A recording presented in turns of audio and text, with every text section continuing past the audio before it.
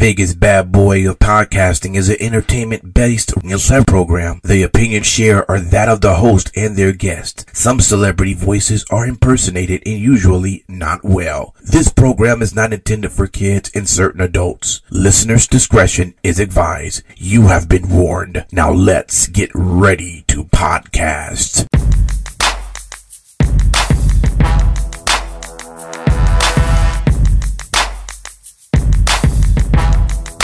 Welcome to another edition of Vegas Bad Boys of Podcasting. I got most of the guys here with me. King Lucky's on assignment. That means we have everyone else, like Simon Street. How are you? Hey, what's up, Arrows? Everybody doing? Good. Sin City Steve. Hi. How are we doing? Doing great. And then we got Matt Michaels. Yeah, my advice for people out there is sometimes in life, you won't know it's sunny outside unless you just pull back the meat curtains. Jesus. Just saying. The meat curtains are closed. You can't see the sunny. And Arby's isn't the only one that has the meats. Yeah, all of you guys are correct. Welcome to another edition. That's how we're starting it. Well, look, it's great to be back on the show. We got a 3 count coming up, and you probably saw that our description of the show maybe has changed a little bit. You maybe even heard a little bit of the intro changing somewhat, and it's nothing really major happening. It's just that we're adding a little bit more of MMA type of style. A little bit more fighting style, along with our wrestling that we get involved with. And we'll be kicking each other's asses. And meat curtains. That's right. Kicking meat curtains off. Well, it's just like Rocky. Rocky used to punch the meat curtain. There you go. Right? That's there true. You go. That is true. I know what you're saying now. So that's what we're going to be doing. And it's going to be exciting times as we continue to move towards those other options. And of course, being that we're here in Vegas, we may dap into other things that's not related to sports, but it's Vegas based. So you never know who may pop on or who we may talk to. Let's get into 3 count. It's time. Vegas Bad Boys of Podcasting present 1, 2, 3. Count Talk. Count Talk, baby. Okay, so we have good 3 stories for you. 1. And the first one is actually coming out from bjpen.com, a little MMA news here. And it's about Chris Cyborg. I'm curious to see what you fellas believe in this story. Now, if she's correct in her thoughts about Joe Rogan, and we'll talk about those in a minute, why would he be so negative about a fighter who won their match, but showing more passion for a fighter that lost when he doesn't have a history of doing that? So is he doing the bidding for UFC by disliking her, or does he just really have more respect for Felicia Spencer? And this is talking about the match that happened on UFC 240. Apparently, Chris Cyborg did beat Felicia, but the commentary seemed to not really give her props at all, and was giving a little bit more towards Felicia. And she's saying, and she meaning Cyborg, is saying, Dana, first off, he's bullied her in the past, so she not trusting anything that he says. And then Joe Rogan have said something that, oh, here it is right here. Actually, it says, on his podcast, made fun of her having a dick on his podcast, which he went back on and apologized for. So, I don't know. In some way, it looks like maybe Chris may have a point here about... Don't say Chris has a point, or we'll have to apologize. Yeah, Okay. Boom. Right. Okay. But what do you guys take is on this story? Does she have a point here? I think she did have a point. Apparently, from what was told, she does very much have a strong point in the right direction. In a minute, you all going to be doing apologies too, just like Joe. Hey, I ain't saying shit. hey, I will tell you this much. If I need to apologize, it needs to be in person. I'll be more than happy to be face-to-face and apologize. And Steve, you know that the one person who says that they ain't saying shit has probably got the most to apologize for. You're goddamn right. But I mean, let's for real though, is UFC, they really have something against her here, and so why? I mean, is this really being professional as a commentator to just dig in, or is this really legit? Is the Felicia Spencer really someone that should be admired, although she got her ass kicked? Well, let's go. Let's put it this way. Yeah, there's two separate things going on here. Number one, what Joe said on his podcast was an entertainment-oriented podcast. Okay. Mm-hmm. So he was making a joke. It didn't go over well. He apologized. That's fine. Okay. The comment during the fight, the UFC, the last time I checked, they do pay his salary, right? They do. And so, therefore, they probably, are telling, their broadcasters what they want to see in terms of the narrative of the show, because that's what they create. Very simple. That's true, but it also says that Rogan has been vocal in the past about disagreements he's had with Dana or the UFC, and proclaims he speaks independently and honestly. So would that be independently and honestly if they're telling him what to say about her then? Well, in the past, I've said nice things about you, but after this interview... things change. Exactly. Things change. Okay. Where am I going wrong, Simon Street? I mean, come on. What's the story here? You know what? I could be honest with you. I mean, things do change. People... operate a certain way for a while, and then they kind of realize where they're at and act accordingly. And, if he doesn't really, I mean, it's really entertainment at the end of the day anyways. Even when there's a match, yes, they have to make sure they're doing a good job commentating and everything.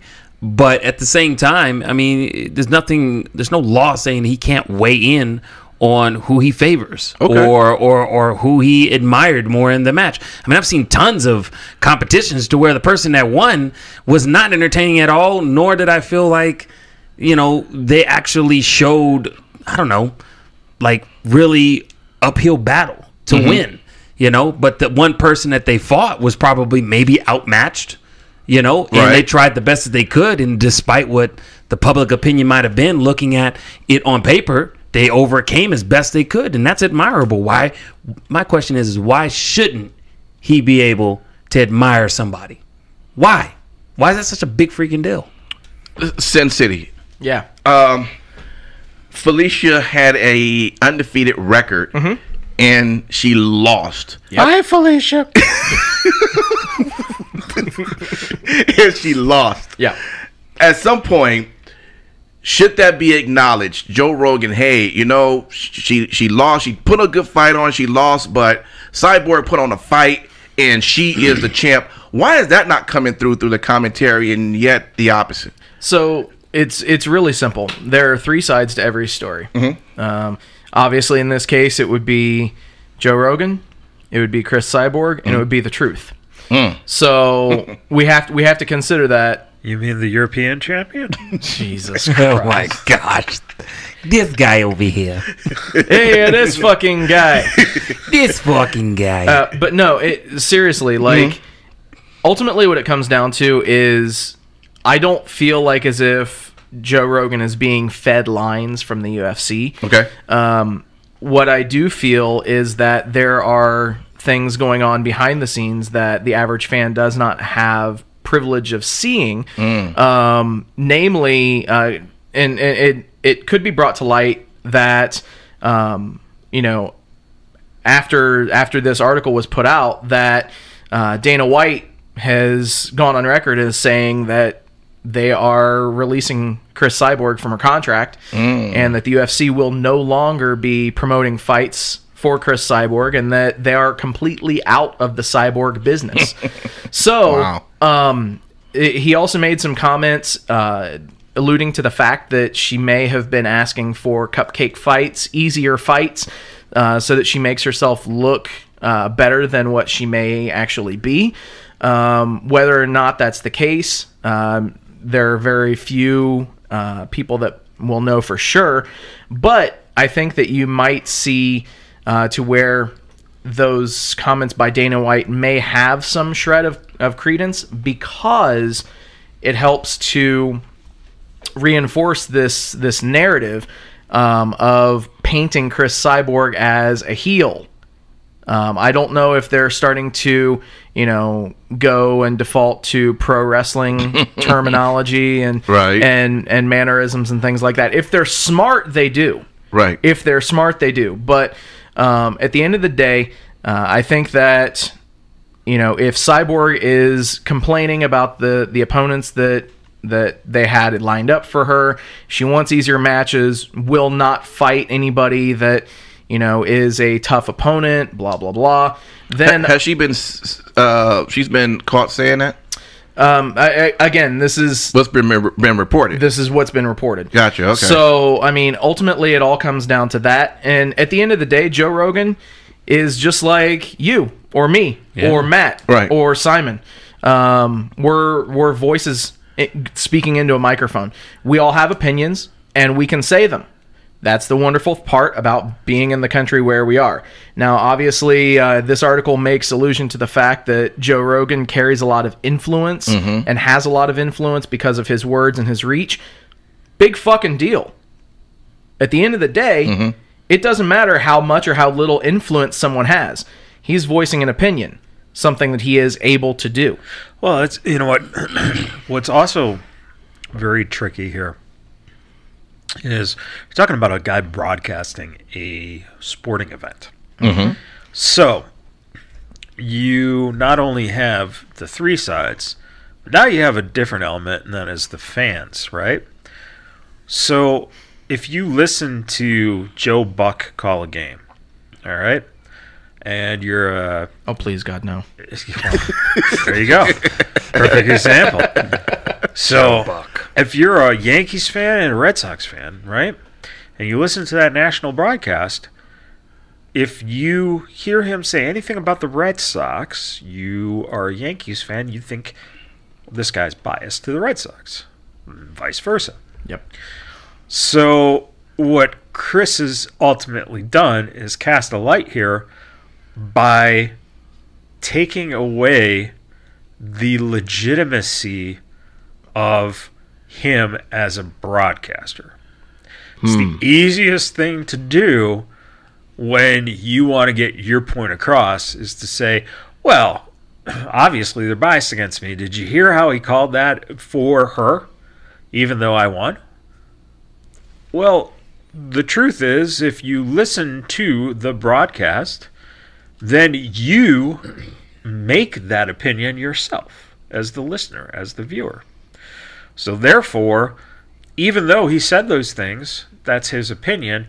And if you're a Chris Cyborg fan, you think he's going towards her. If you're a fan of, what was it, Katie Van Helms or something? Van Helms. Who the hell was that? Who was it? Who are you thinking of? I don't know. God damn. I just figured there's a UFC fighter named Katie Van Helms. Oh, boy. No, the opponent in this case was Felicia Spencer. Felicia Spencer. Right. Katie Van Helms. Tomato, potato. Exactly. Oh my God. Well, again, and just to say that Dana White, she accused of bullying her in the past. In fact, he even called her a Wonderly Silva in a dress. That would be Vanderlei. Thank you. You're welcome.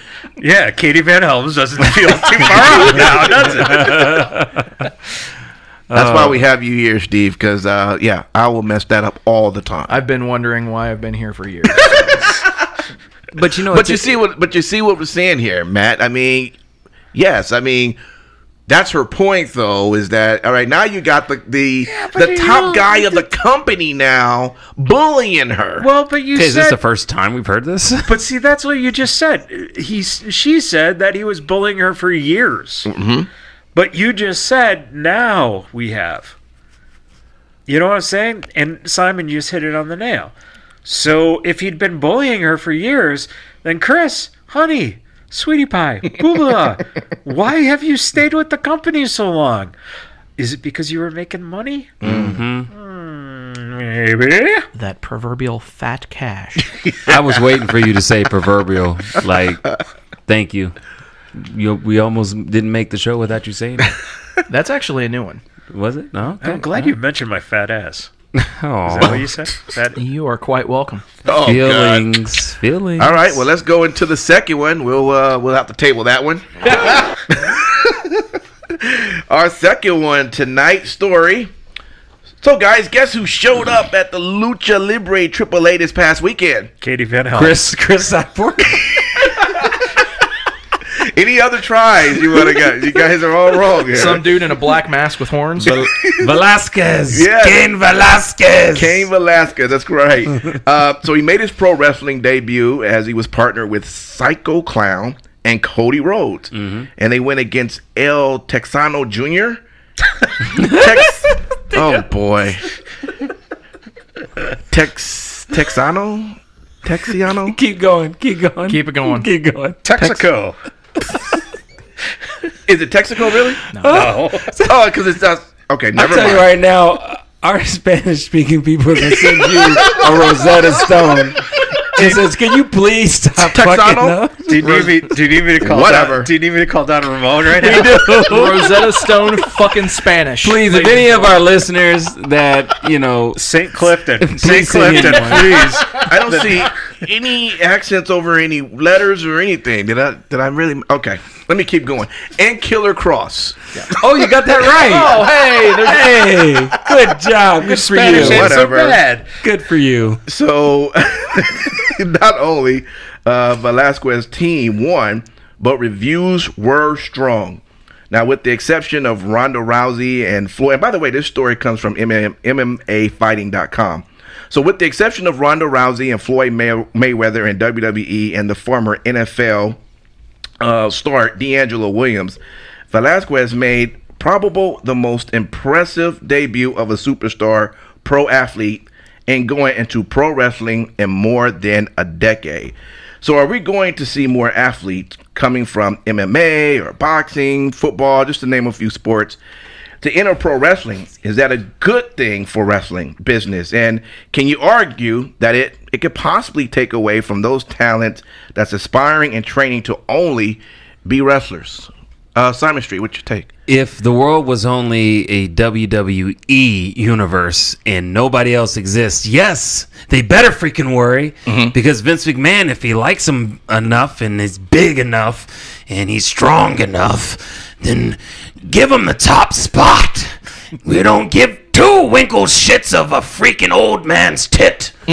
But unfortunately, we live in a real world where there's other great promotions and other people who know how to share the pool talent and still be able to showcase somebody. And yes, he did a freaking fantastic job. Yeah. But what people don't realize is this is a business. And he didn't just wake up out of bed and become this talented and transition. Right. He's been training. And if you even read the article... Here in it Las says- Vegas. Yeah, I don't know about that, but... No, I know about it. I read the article. But I will say that at the end of the day, he had to do some training. And yes, it probably helped that he already was athletically inclined. Sure. Do you know what I mean? So Yeah. again, I think it's great. I think it's great for anybody who can make that transition from sports into wrestling. So do you think we're going to see more of this happening? We're already seeing it. Okay. Not to raise my voice Sure. at you. I'm just being honest. We're already seeing it. Sin City Steve, I mean, are we, is this going to, if we're going to allow this to keep happening, is this going to take away, we're saying we as if we're the entire business. Yeah. If we're going to allow this, We're going to allow it.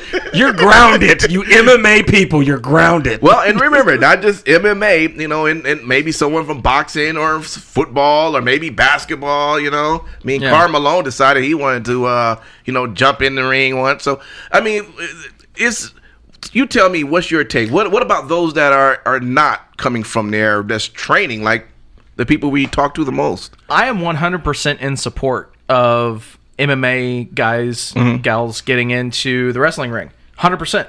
As long as they're trained properly. And, obviously their first instinct, let's be real, is to follow through with their punches, not potato people, or two potato people. So as long as they can... one potato people. Right. 3 potato. Anyway, but no, as long as they go through the proper training and they're not out there hurting the other people that they're in the ring with, legitimately hurting them, then I'm completely fine with it. Something that we need to understand as professional wrestling fans is that this business is always evolving and it is always changing. If the last 20 years have taught us anything, it's that stagnation is not good.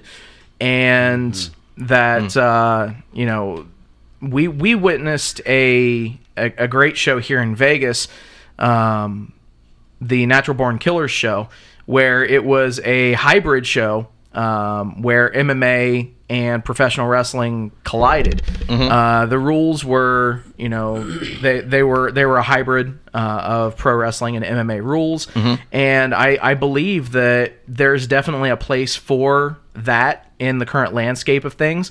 And if Cain Velasquez wants to go and train for professional wrestling and hit Hurricane Ranas and German suplexes and all this other cool shit, more power to the guy. I mean, he's not going to be able to be at a main event status with the UFC anymore. But that's not to say that his overall combat sporting career is finished.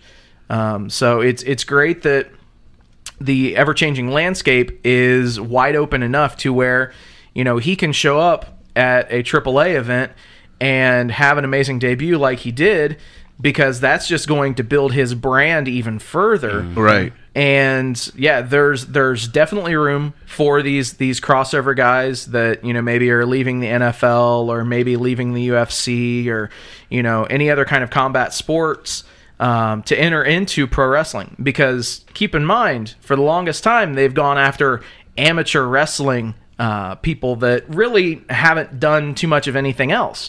So for them to now get people that have some name value, it's nothing but a win. So, Matt Michaels, I mean, is it just because of the name? That's it? That's the only reason why we're going to go after a retired MMA fighter or a retired football player who now wants to get into wrestling? Let's put them on because of their name. Is that what your take would be on this? Well, it's there's a couple things, but let's. I mean, because what about the other guys who don't have a name, who is trying to move up into the positions that they're going right into because of their name? Well, first of all, okay, the first things first. How can you prove it was Cain Velasquez? Take off his mask. He was wearing a mask. Take his mask off. Conspiracy theory right there. Right.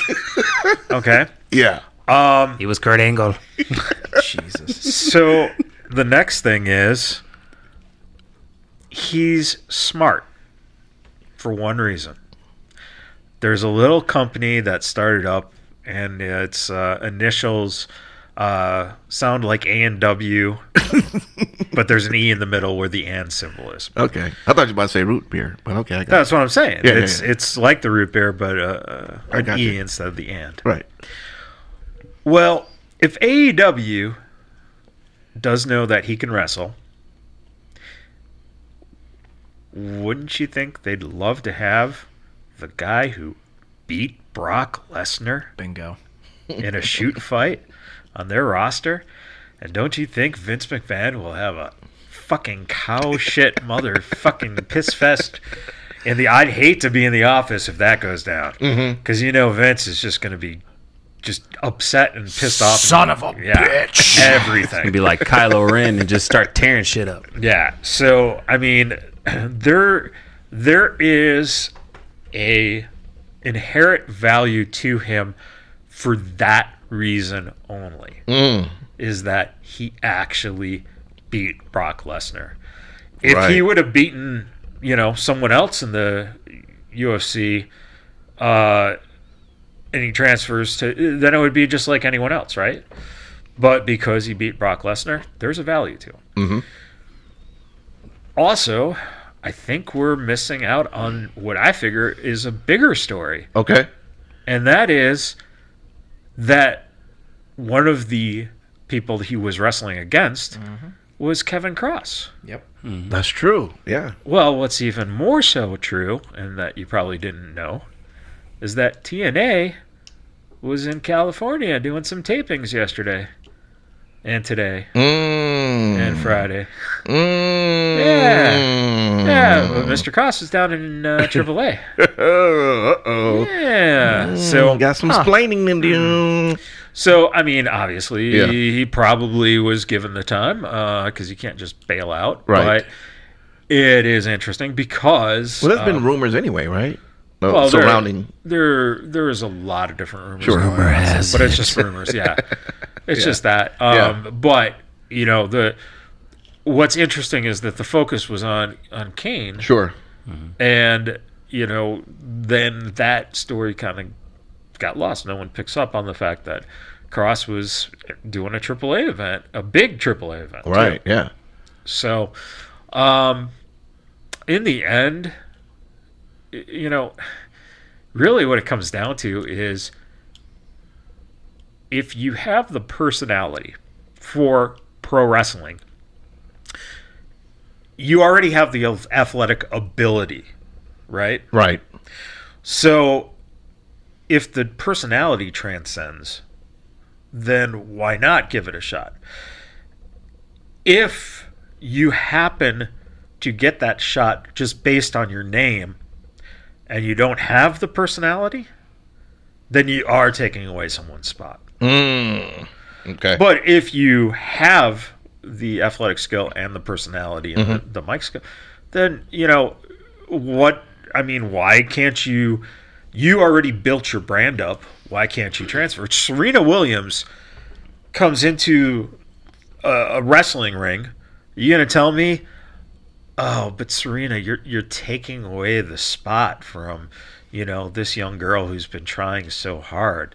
But if Serena Williams, we know she can talk. We know she's a fantastic, personality. And if she can do a fucking 350 frog splash, from the top of the building, then, well, fuck. I'd love to see that, by the way. But notice, see, it's not the 360. She's only doing a 350. No, you got a point there. But even still, just her in a wrestling ring, I'm cool for. It'd be fucking awesome. It'd be like seeing Linda Miles with talent. Yeah, look that up, tough enough people. Freaking Matt Michaels with his crackerjack freaking questionnaires. Yeah, that's right. Keeping us on our toes. Look at you. Well, there guy. you go, man. I mean, I see where you guys coming from. Did you have one more thing you want to add, or you good? I'm good, actually. Okay. He was segueing to the next one. I will do that. We'll table this one. Oh, we've been tabling a lot. Just want to put you That's out because there. we're not going to table any of them. That's because we got rid of the meat. So we got more room on the table. All right, so our third story comes from WrestlingInc.com, and apparently this was on Jericho's podcast. Our favorite MJF says characters make cash in pro wrestling, not flips. This is a quote. He says, "There's a lot of guys on our roster that can do their flippy doos and their cool little moves, and that's cute. That doesn't create cash. What creates cash is controversy. What creates cash is characters. I say someone that creates intrigue, someone that takes you to the edge of your seat that you have to listen to. So my question, fellas, is MJF correct? After all, I mean, he's got his character down and he's making cash, not doing flips. What do y'all take on that? Boom. I would say that he is mostly correct. I do think, and it's I wouldn't even say it's unfortunate. It just makes sense. You want to be able to captivate your audience. But that's not without saying that if you're able to captivate your audience, you're able to do great promos, you're able to just have a great package as your character. If you lack the athletical talent, that's a problem, I think, to a certain degree. Mm-hmm. Do you need to do the flippy doos? I think the people who do the flippy doos, if you look at the larger percentage, even going way back in WCW, the cruiserweights, I never really found them to be some of the most charismatic people in the world. But again, I always felt like they overcame that with their aerials and the crazy things that they do. But to answer his question, charismatic versus character. Thank you, sir. Thank you. You're right. But I think, to kind of answer this question is I think that where the business is going right now, I think that could you survive as a person that does flippy doos and not have the character? I don't see it in the long term. That's just my opinion. I just don't see it in the long term. And I'm going to say Ricochet. I love watching Ricochet. And even though we're talking about AEW, sure, right. but Ricochet is a perfect example. There's nothing that man can't do, in my opinion. But really have a chance to really step out and create a character, a captivation. I mean, it sucks when your video was more captivating than your promos. And I'm not talking about the flippity-doo video package. And I'm not trying to stick them in the eye, but I'm just saying, like, at the end of the day, we need to find something for a lot of these aerial guys to kind of grasp to, because if not, long-term, I just don't see it. Sin City Steve. So, Ricochet, okay, so does he not create cash? If he's not creating cash, Young Bucks, they're creating cash, right? So, does he have a point or not have a point here? So I think that what it comes down to is we're looking at the business through two lenses, one macro, one micro.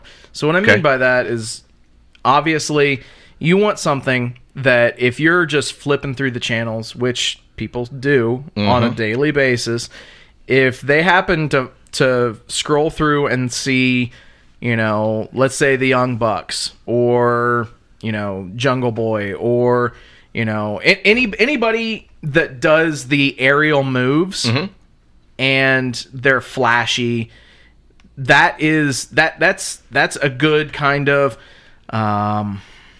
attention grabber.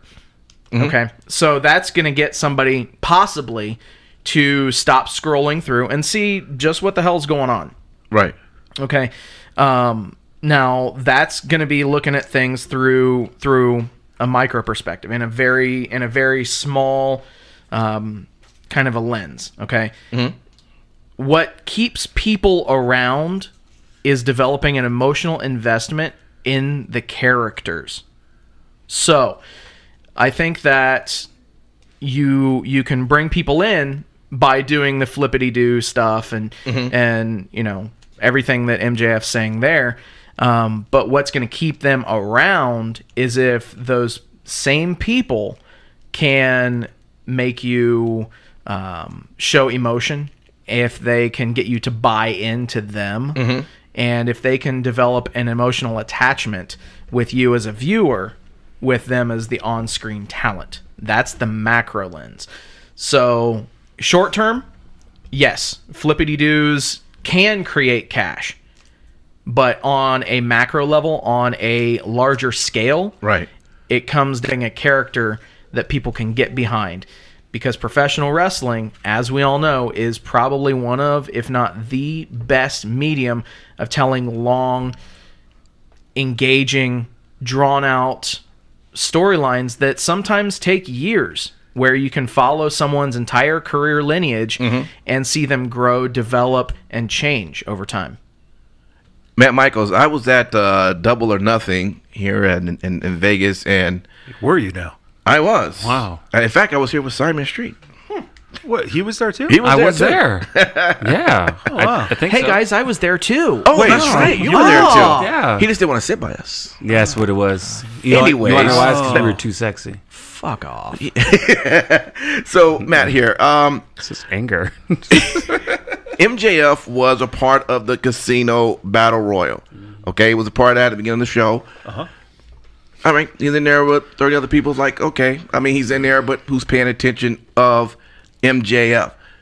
He then later in the show comes out, boom, had the entire Arena Grand at his attention. When he wasn't doing anything of no flippy doos at all, but he had our attention. It looked like he might have a point here. What's your take on this? I mean, he looked like, because I'm gonna tell you, I didn't know much about him going in. But now that I am more familiar with him, yeah, he could definitely take my cash because he is entertaining. What's your take? Well, there is. I think he's right. I think he's very right. Hulk Hogan, remember that guy? I do. Yeah. Yeah. The vitamin guy? Yes. So my favorite moment of Hulk Hogan's career was when he did that Hurricanrana, and then he did the 350 frog splash. Yeah, I remember that. Sure. Yeah. So now there's also little known. This guy was Rick Fleer, something like that. Fullier. Something like that. Yeah. I think he was French. And there was his big finish was the Top rope. Yeah, he did the top rope. He would spin 5 times in the air, Sure. and then landed across the ring. I get what you're saying. Yeah, I know. I mean, he was good. Yeah. The one actor dude who went into wrestling for a while, Dwayne. Oh, the pebble. The pebble. Yes, The pebble. yeah. He was another one who just, his aerial skills were fucking amazing. Yes, Yes, he was. They But were. you know what they were all lacking was character. See, now I think those guys would have got big if they would have got character. Wow. My man. Okay. My man. So, Church. I'm just saying, for me, it's kind of hard because I love those aerial artists, but Yeah. if they just had more character, I think I would probably appreciate them more. And maybe even remember their names occasionally. That's true. So, and you know what? And MJF, I'll give him what MJF does, and I know that it's been said out there, it's very Andy Kaufman-esque. He continues to play the character. And at StarCast the whole weekend, he was getting kicked out of events Right, yeah. because he was stirring up, and pointing out the security, even though the security was the AEW security who was dragging him out. It's fucking brilliant. It is brilliant. So, the thing is character is where your money is. Yeah. Talent in terms of being able to do moves like that translates. Look at a guy like Rob Van Dam, right? Yeah. Great talent and a big character and personality. Now, if Rob didn't have that character and personality to him, he would have just been Robbie V. Sure. You know what I'm saying? Eddie Guerrero. Eddie Guerrero, if he didn't have that personality, he would have just been another guy who would have never gotten the opportunity or the break. Yeah. Chris Benoit had to, go to, even though he did aerial stuff, he did a lot of that stuff in Japan under a mask. Yeah. Because he didn't have character, the personality to do it. So, I mean, you're going to see the examples. And, by the way, the best thing out of all of this is the fact that MJF did this whole thing being his character. I know. Exactly. Yeah. So you're getting people to talk about this. That's exactly what he wants you to do. So, in the end, it's like your talent out there. You're going to have people who are great talent and can do things, but at the same time, the people who can translate it into a character are going to be the more successful people in the end, because there's a couple advantages. One, people won't forget you. Two, you don't have to do nearly half the shit to kill your body. Yeah. So you can have a longer career, essentially. And that's what it comes down to. Yeah. Man. I just give him all the credit for creating the character base that will allow him to, when eyes get on him in the weekly TV format, he's going to be, like everyone, Kenny Omega. Right. Well, Omega. yeah. It's like, Stop shaking the table, Lucky. Oh, you're not here. What happened? so, MJF is going to garner a lot of attention. Yeah. And in the end, the best thing about it, look at Roddy Piper. Roddy Piper never had to do flippity-doos. Right. Because people, hated him. Yep. And then people loved him. So, and also, that also takes me to Ring of Honor. And I think that, you got guys there like Character Gordon.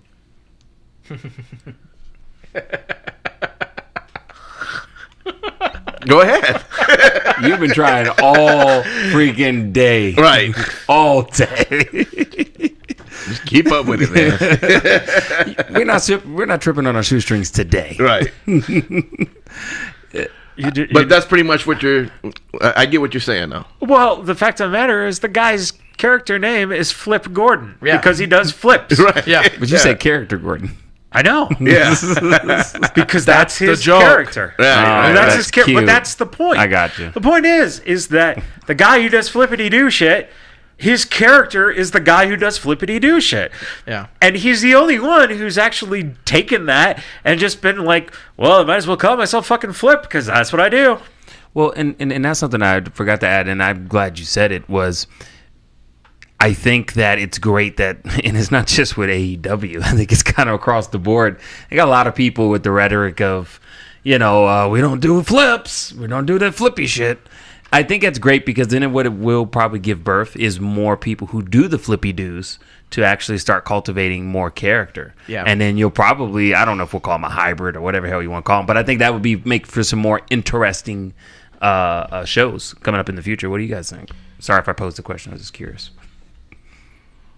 Do anyone care to answer Simon Street? No, I agree, man. I think that we're on the verge of seeing a lot of changes to the business. I'm really excited for it. I think that one thing that astounds me is just how good MJF really, truly is. Yeah. It's not a gimmick to him. No. The guy lives the gimmick. He is the future of this business. Yeah. If he stays on the trajectory that he's on, he will never need to do a flip in his career, and he will be great. I believe it. You know what they say, if Paul Heyman was a wrestler, he'd be this guy. Oh. Oh, okay. I'm just being honest in my head. Hey, yeah. Kind of feel the same way about him. I didn't know they said that. They're saying it now. They, population Simon Street. There you go. I think also one of the biggest factors that the reason that you see the guys doing the flips, and because it's the style that's coming from Japan and from Lucha. Well, the thing is, in Japan and Lucha, the characters don't necessarily have to get over through their talking. That's true. It's very limited with talking. Yeah. It's more so in the ring style. Right.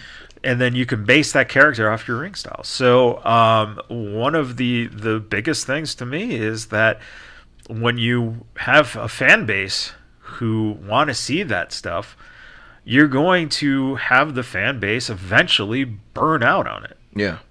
Because at some point, you're going to have seen every single flip there is to do. Right. And then what happens? Yeah. I mean, unless you speak Japanese or Spanish, I just, to me, there's something to be said if you can create a character that all you have to do is make a simple motion in the middle of the ring. When Hogan used to make that face when he was put in the rest hold, like he was going to sleep. Right. He made the saddest looking motherfucking face you've ever seen in your life. Yeah. And then all of a sudden, that hand went up and the fingers started waving because he wasn't going down for that third time. Didn't need to do a fucking moonsault to fucking get over with the crowd. Yeah. Good points, man. That's 3 count, guys. Good job. When we come back, we're going to get into our interview next with Kevin Kleinrock, which is exciting. I can't wait for us to have our interview with him. And after that, we're going to continue our talk a little bit about SummerSlam. And then, Matt, I know you have some words about the passing of Harley Race. And any other comments you all want to make to end the show, we'll let you do that. We're also going to mention about our live show. Let's talk about that, too, that we had with RVD. We can thank everybody as well. So we'll be back in just a moment.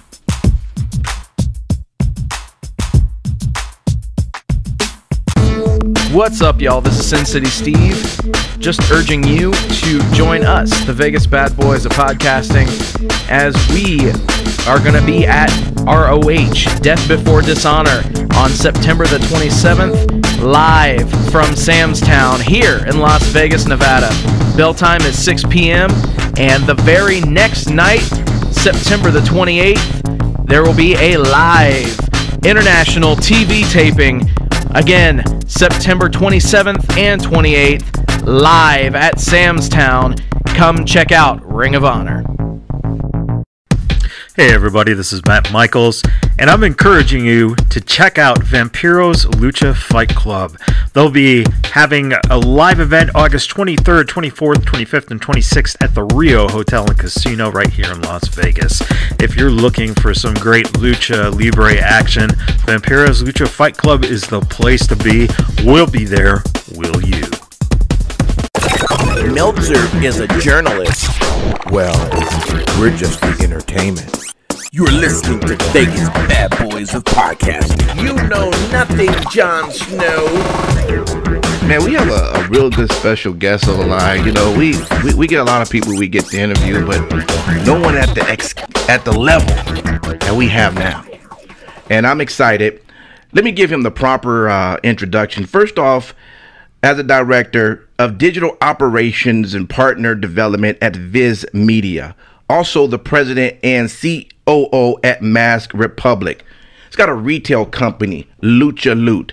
Got a magazine, Rudo Can't Fail. It's got a clothing brand, luchashop.com. I mean, the man is really sitting up here working hard. Vegas Bad Boys welcomes Kevin Kleinrock. Thanks for having me on, guys. That's quite the intro.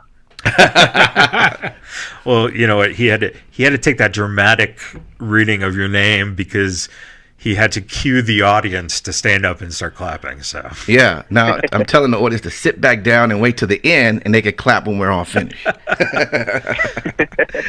No doubt, man. So Kevin, just for a little bit, of listeners who don't know about you, could you just tell us a little bit about how you got into wrestling? Was it something that was a passion of yours since you were a kid? And what fueled your love of the business? So when I was like a young kid, like elementary school age, I didn't really follow wrestling. I was always interested in it when I saw it was on, flipping channels, or if I was, at a friend's house or something. But I didn't really follow it. I didn't really, know exactly what was going on. My older cousin was into it, so at his house sometimes would be on, or I'd see a WWF magazine. And then right around 12 years old, so this was during the build-up to, like, WrestleMania 7. Yeah. I started to become fairly obsessed with wrestling. I finally figured out, okay, I'm from Los Angeles, and so I finally figured out, all right, it's on Fox at 12 noon on Saturdays and Sundays, unless it's baseball season, and then it's getting bumped all around.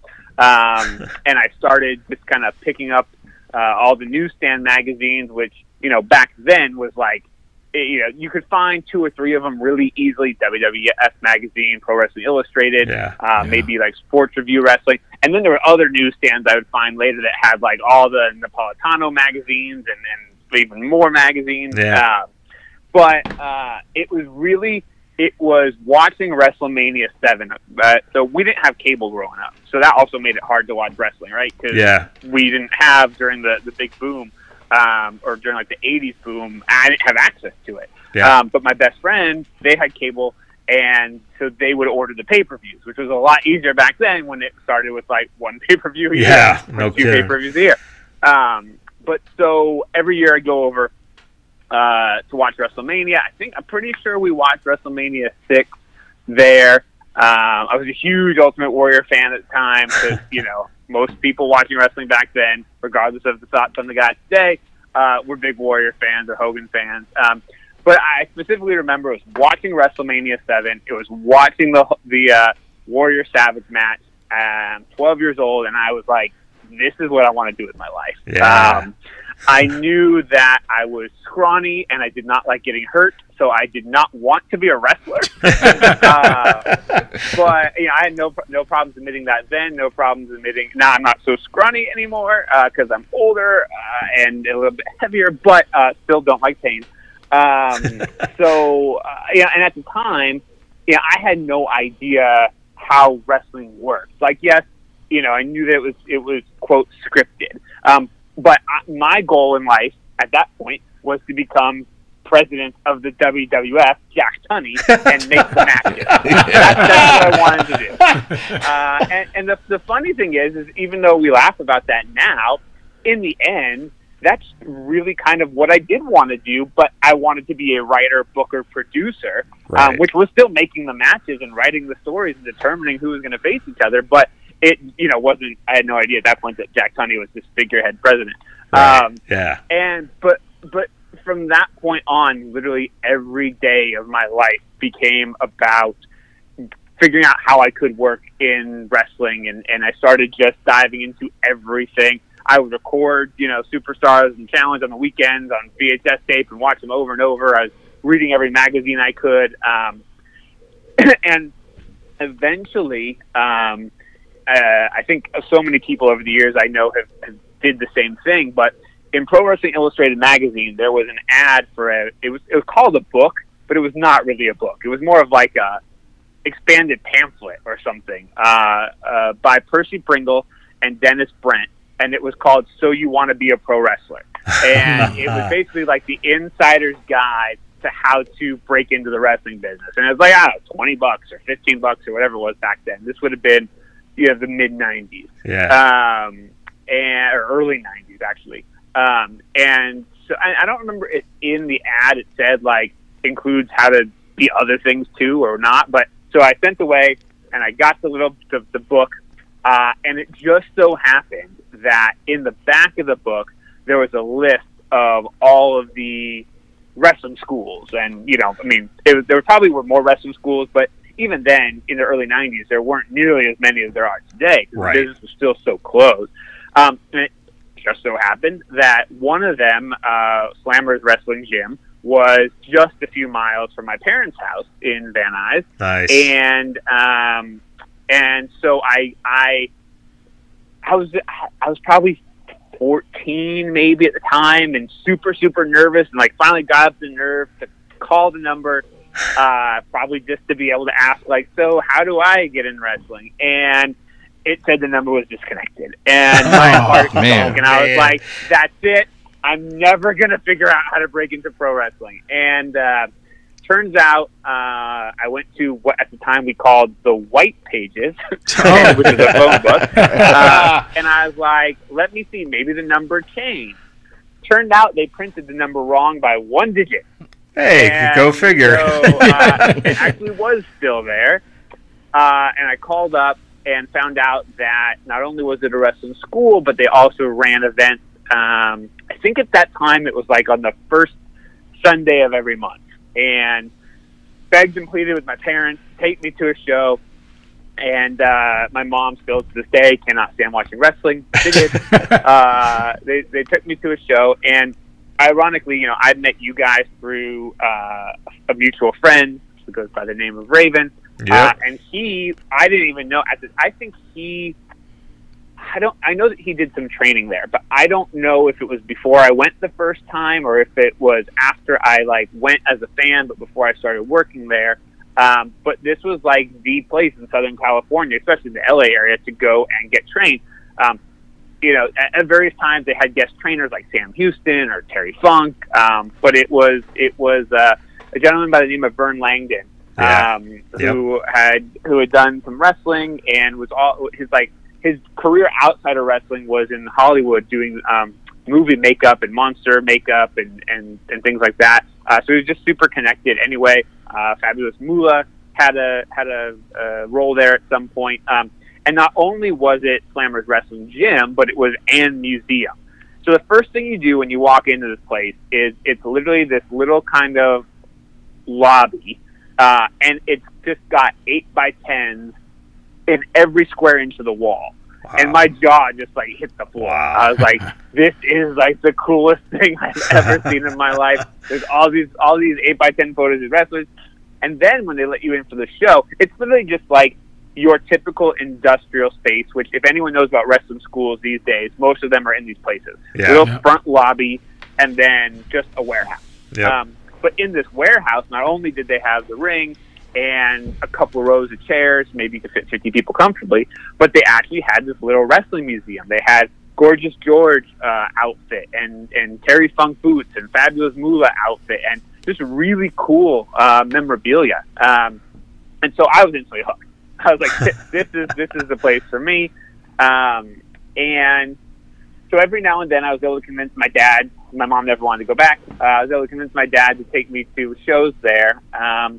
And then right around I think it was around the time I was 16, they had this little souvenir program, which was like, you know, you paid $1 or 25 cents or whatever it was. And it was just this kind of photocopied, folded thing that had like the card for the day and maybe a letter from the quote president and ads for their VHS tapes or whatever. And I was like, I'm going to write a column of the results, but from a heel perspective. And I'm just going to, without my name on it, I'm going to mail it in and just see if, like, the guy likes it. And maybe somehow, like, I'll just keep sending this in and I'll get my foot in the door or whatever. And I went to the next show and bought the souvenir program. And right there on the back, he had printed my column. And it was literally like the coolest day of my life up to that point. I don't remember if he knew right away who it was or figured it out, but that's kind of how I very, very first got my foot in the door wrestling. And then from there, it was like just literally doing everything I could. From that, I became the timekeeper there. And then one day the ring announcer didn't show up, so he was like, "Guess what, Kevin? You're the ring announcer now." I was like, "Okay." And so this was all about the time that I was 15, 16 years old. And then my senior year of high school, I was a student body treasurer, and so it enabled me to suggest fundraisers and stuff for the school. So Slammers was always advertising, you know, hey, let us come to your school and do a fundraiser and put on a wrestling show. So I got my first taste of co-promoting, and I was guaranteed that I was going to get 10% of the gate. Now, the school probably didn't know about that, and it probably wasn't right. But also, my school wasn't a normal local high school. It was a magnet school, so kids were bussed in from all over, and turns out not a very good idea to do a wrestling show after school when there is no way to get home after that show if you don't get on the bus. So that giant 10% that I was supposed to make ended up being a check for a whopping $3 and some cents, which I have somewhere framed. I can't find the frame now, and it really upsets me, but somewhere in my life, I have a framed check for $3 and some odd cents, which is the first money I ever made in pro wrestling.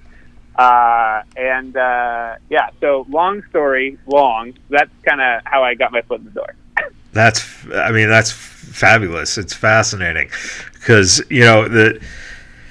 what's interesting about it is that I think that all of us who have some kind of experience in wrestling have a different path. Like no one has the same story how they got involved, which is amazing. Sure, yeah.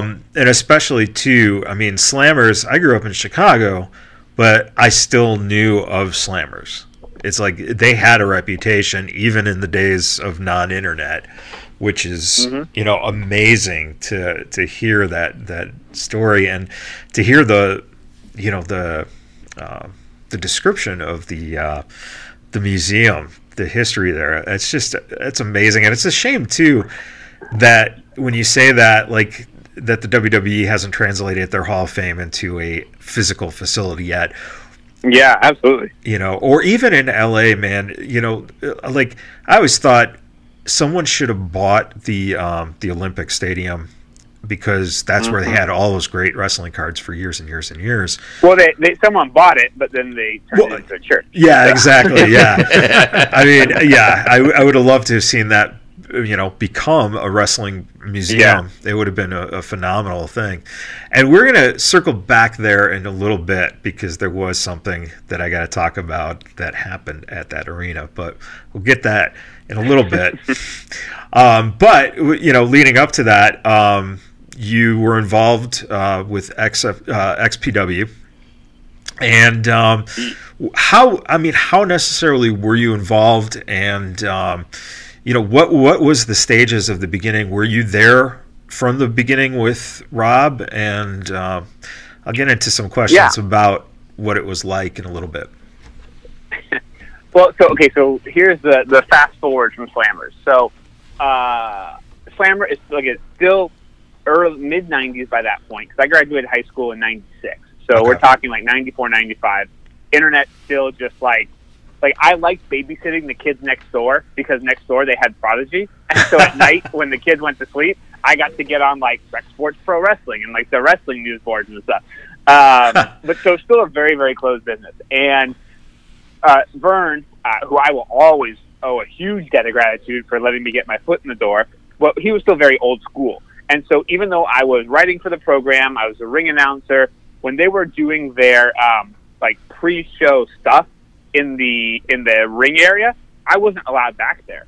I was in the lobby and not allowed to really learn the inner workings of the business yet. Okay.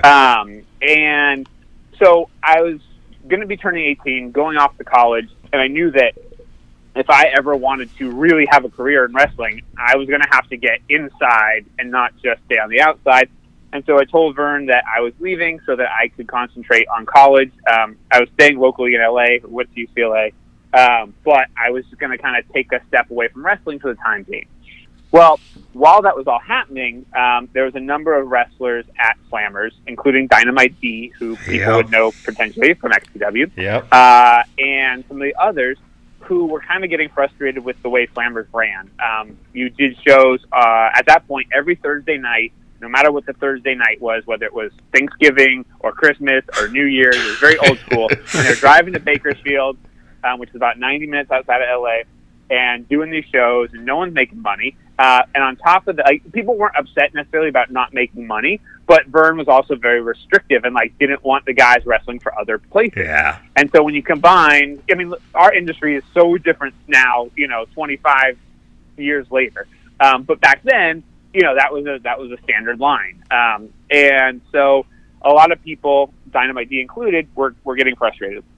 And D decided to stage this Dynamite World Order, obviously inspired by the NWO going on kind of hostile takeover at a Slammers wrestling show.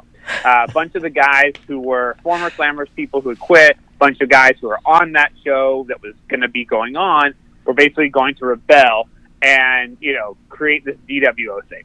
Now, the way it had always been explained to me, which I found out many, many years later, might not have been the actual case, but the way that D had always explained it to me was essentially he thought it was going to go one of two ways. Either Vern was going to go, let's run with it, and let's try to, because at that point, they weren't just doing shows in the Slammers wrestling gym, building. They had actually started renting out my high school gym and running shows there every month because they liked the area. It was a bigger size venue. So they were drawing, 100, 200 people or whatever. And so it was on one of these shows. And so D thought if he wasn't going to go for it, he'd just ignore it. And that would be that. Well, what happened somewhere, and again, this is where I don't exactly know what happened because Vern later accused me of not being, truthful. And I'm like, dude, I don't know what you're talking about. But somewhere in that, there was a huge split between D and Vern, and Slammers went one way, and then D and Ed Ferreira, who would go on to write for WWE and WCW, myself and Patrick Hernandez, who was a referee in the Los Angeles area, would kind of go on and form Southern California Championship Wrestling, which was going to be our own indie fed. It used a lot of former Slammers guys, and then a lot of other just kind of local LA talent. And so in late 96, 97, we were doing SCCW. We were running, local boys and girls clubs, YMCAs, and drawing 50, 150 people. Nothing big. But we would always advertise heavily. And so anytime WWE was in town, we'd go flyer crew, do it old school the way most people should do these days, but everyone just relies on the internet. And so if you went to a WWE event at the time, WWF event at the time, you probably got one of our flyers, either on your car or at an exit or whatever. So at that point in time, Rob Black had known about WWF, known about WCW, and through a random, really, occurrence of a signing at an adult bookstore or something like that, had ended up meeting the Dudley Boys, Bubba and Big Dick Dudley. And through that met Paul Heyman, and they were talking about doing some business together. And so Rob had started to learn a little bit about outside wrestling, but still had no idea that there was this whole world of independent wrestling, even like lower than ECW. Right. And so he was at a WWF event one night and ended up getting a flyer for an SCCW show. And knowing that he was thinking about potentially starting to do something on the West Coast, be it the West Coast promoter for ECW or just something different, he ended up calling the number on the flyer and talking to, I don't remember, I think it was D. It was either D or Patrick. Okay. And was like, hey, thinking about doing some wrestling in the LA area. Did not realize that anybody else was doing wrestling in the LA area. Why don't we sit down and talk? One of the things that I always laugh about is that, so we were supposed to be doing a show that he was going to attend. And thankfully, I say, from my history, it was at the Echo Park Boys and Girls Club, and we got a call like the morning of or the day before or something that the show had been canceled because of a threat of gang violence in the area. Echo Park, not the best area. Now it's kind of become a little bit hipster. Yeah. But back in the 90s, not the best area. Well, this turned out to be a blessing in disguise because we were scared as hell that Rob was actually going to come to the show and see that it was this little, really, look, we all knew what we were doing and we all had talent. But if you went to the SCCW show, there would have never been an XCW. Yeah. At least not what it was, in terms of, what it became. So yeah, so thankfully that show got canceled. I had no idea who Rob Black was or anybody that was involved with that, but Patrick was very up on. He actually worked in the video industry, like the general video industry, so Right. he was very well aware of all sorts of video industry related stuff. Right. Dee knew of Rob and Tommy, and so we went to a meeting at a TGI Fridays, and we sat there and we talked. We talked for I don't know, a few hours, I think. This was the end of my second year of college, so this was the end of '98. Okay. And at that point, Rob was still trying to figure out, am I going to do something with Paul and DCW? Because at the time, also, Rob had a company in Brazil, and he was talking about maybe also doing some ECW stuff with Paul in Brazil. And so this went on for about a year. Or maybe, I guess not about a year, but a good 9 months. And we had brought Sheldon Goldberg, who is a well-known and respected promoter out of the Boston area, who was kind of like when I started going to Cauliflower Alley Club banquets when I was in that era. I would go with the guys from Slammers and stuff, and so I met a lot of promoters from all over the place who, for the fact that I was this teenage kid just trying to figure out how to get into the business. They were really cool. Sorry, I'm home and my dog's barking. They were really, really cool to me. And so we had flown Sheldon out to consult and kind of, give Rob a little bit of a general big overview of independent wrestling and some advice. And Sheldon was actually the one that came up with the name XPW, but the original idea for XPW was that the X was just going to be that, an X. It wasn't going to stand for extreme. It was going to be like the X Factor, like this wrestling promotion that just had the X Factor, which is funny because later that kind of became the X Division thing in Impact or in TNA. But so that was the idea. But what happened was as ECW started to make their inroads into being on TNT, Paul started to get into this. I don't know, Rob. I have no connection with this company. I am clean as a whistle over here. And that pissed Rob off. And I remember it because I got back to the office after a lunch meeting one day, and he was like, "That's it. We're doing this. We're starting this, soon. And screw it. We're calling it Extreme. It's going to be Extreme Professional Wrestling. Forget about it. XPW." And so, I was there not just from the beginning. I was there before the beginning. Yeah, that's amazing. And then from that decision on, we did our first show in July of '99. '99. It was a few crazy years after that. Well, I was there. I was there with three of my friends, and it was Tim Fisher.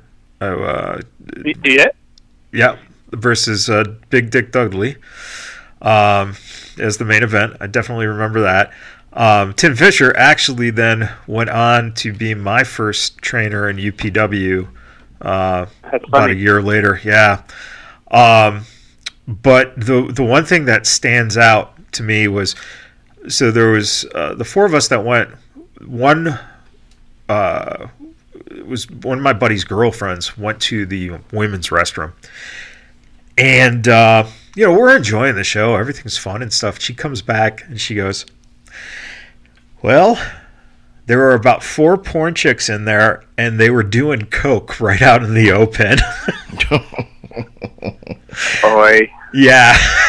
It was, but it was such a unique experience, and and again, I think Dynamite D, is one of those guys who just doesn't get enough. Credit. Absolutely. Yeah. He did so much, for the business in Southern California, and, a lot of guys got into it. I know one of my good friends, Phil Lander, phenomenal Phil, man, he owes everything to Dynamite D. That was like one of his heroes. As do I. I mean, because if D hadn't taken me under his wing, after or even kind of during the whole Slammers thing, I have no idea. I mean, there literally would not have been an XPW without D. I think that's where, especially because he left before the end of it. Right. I think that that gets lost a lot. And how integral he was to the start of it.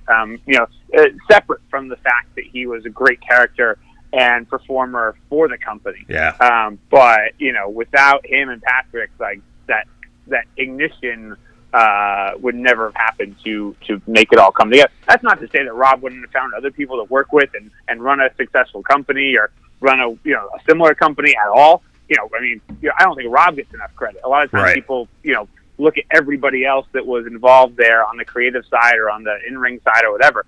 Rob doesn't get nearly enough credit for the fact that he really oversaw, the general creative direction of the company. And, we were all there producing these TV episodes, all hours of all days and nights for 130 plus episodes. So let me ask you about that with the TV episode production. I know. I mean, again, I followed it because I was local, and there was, a lot of good stuff going on with the company.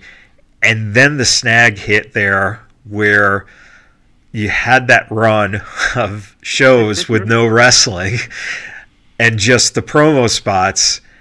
So creatively, who came up with the Pogo the Clown spots?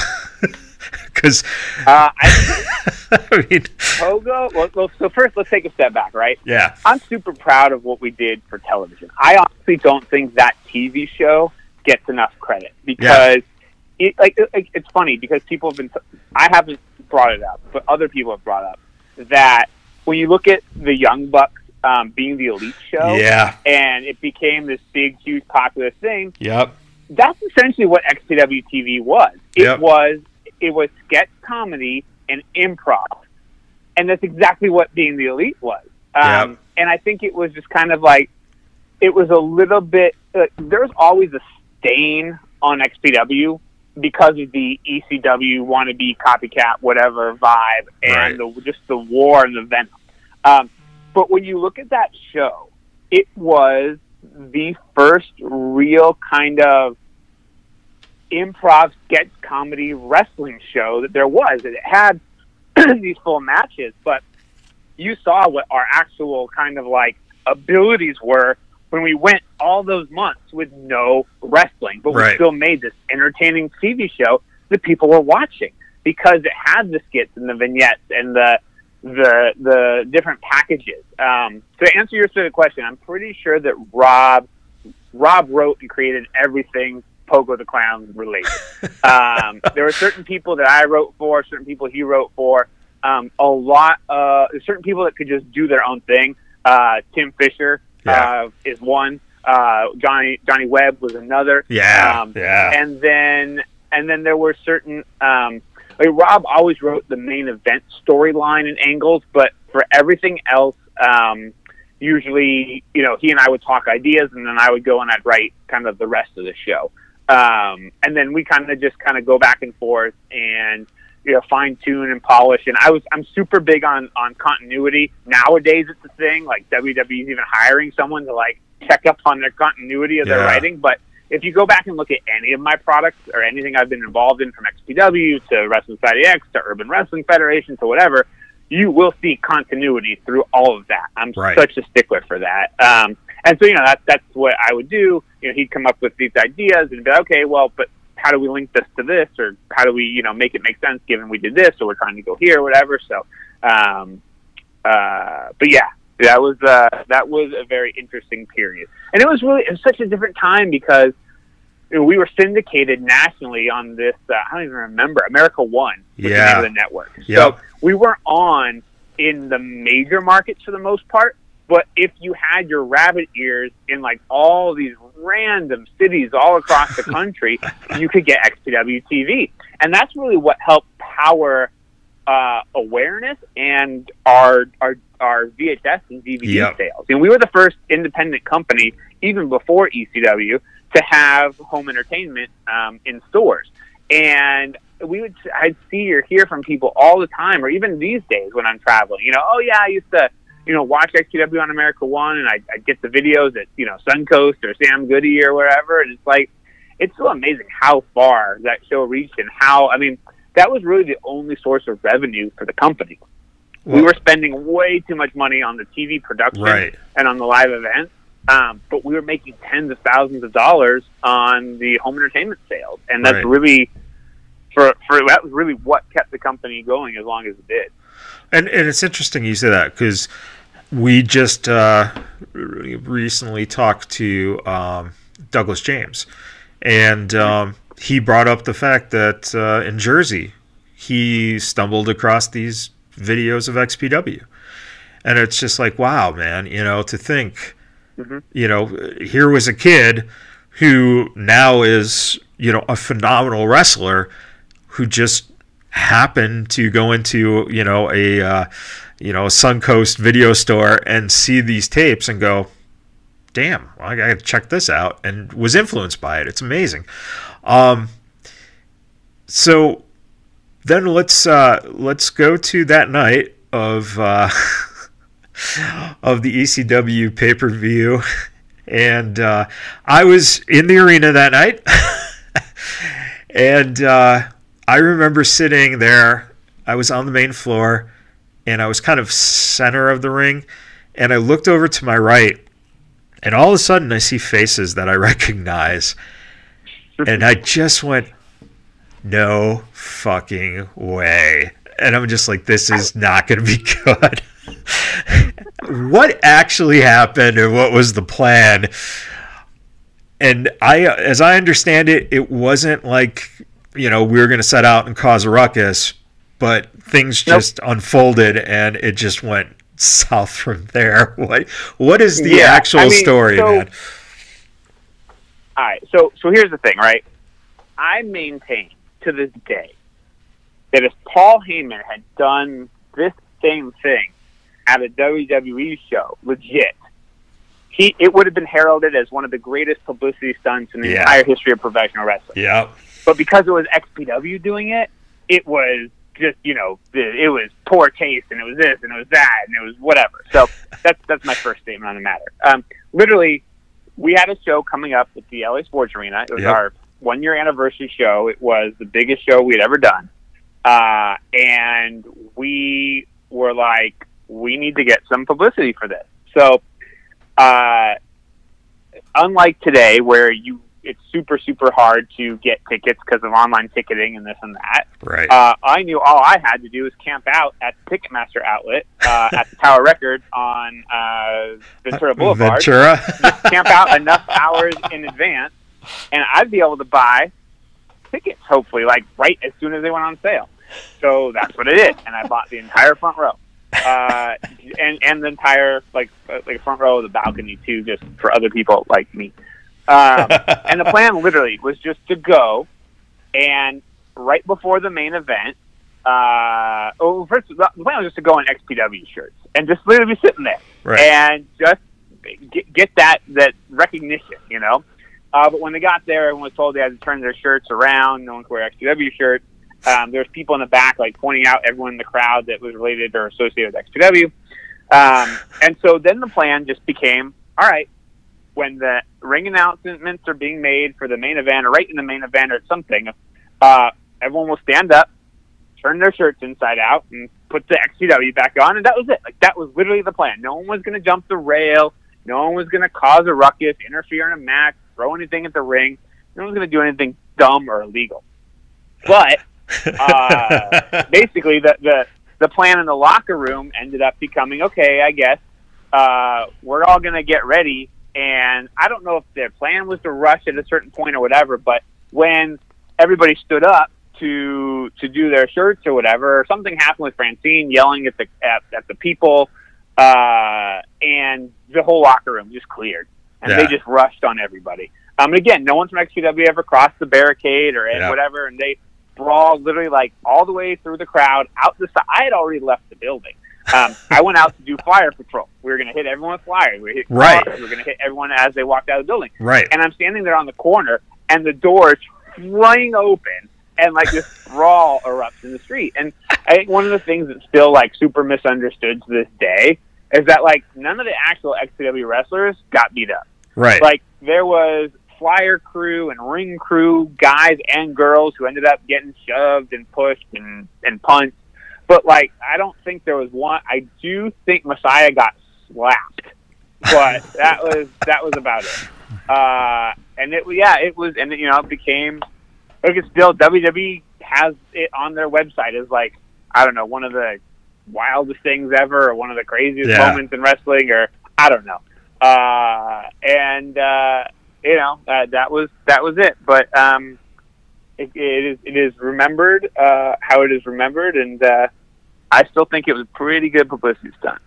Oh yeah, there's no doubt, because you know it's still talked about, and I think what's even better is that it's so urban legend now, because there's so many different accounts of what actually happened, and it's become this wonderful story that there's really, you know, the truth, and then there's this wonderful fantasy of there's, you know, accounts that, like you said, like XPW wrestlers got the shit knocked out of them, that, you know, that it wasn't like an escort out, it was more so that they went out of the stadium and then went to the parking lot to wait for ECW.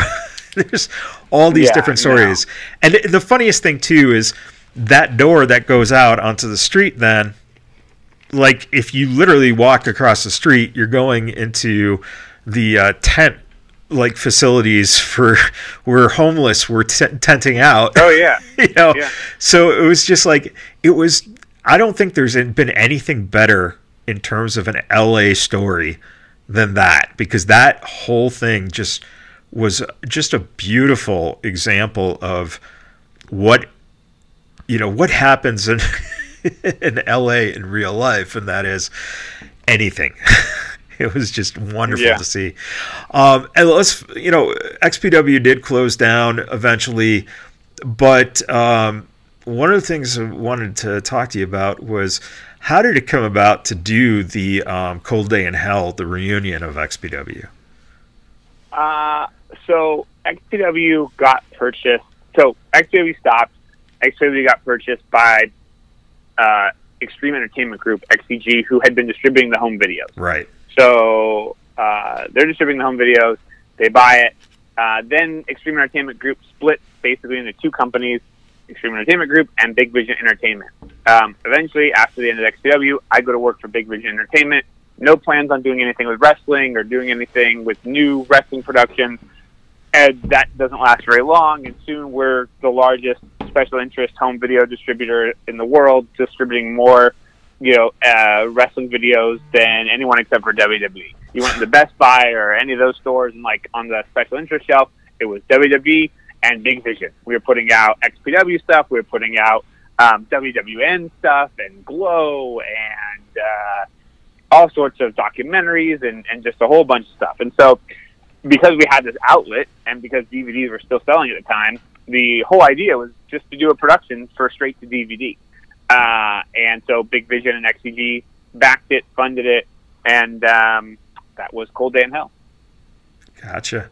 And, you know, one of the constants that, and you brought up the media group and stuff, one of the constants, and I want to get your take on him, is Chris Kloss. What is it like working with Kloss? Because yeah, exactly. Like I don't think there's a person out there that I've run into who has like a bad thing to say about Kloss. He's just such a cool dude. Chris is great. So Chris, when I started going to Slam, like the very first couple of times I went to Slammers, Chris was that one jerk off fan in the crowd that just like was a loudmouth to everybody. But he was funny. And then eventually we met up again during SCCW. And I brought him into XPW. Chris is great in terms of getting people who are not hardcore wrestling fans excited about what they're watching. Yeah. He just that energy that he has. Like a lot of wrestling fans knock him for being too over the top or too excitable. But that's how he is. And, That's not exactly, and not just non wrestling fans in terms of him being engaging for them, but producers, television networks, like people who don't follow wrestling but want to have exciting wrestling, see his commentary and they're like, we need this guy. This guy has the energy that we want.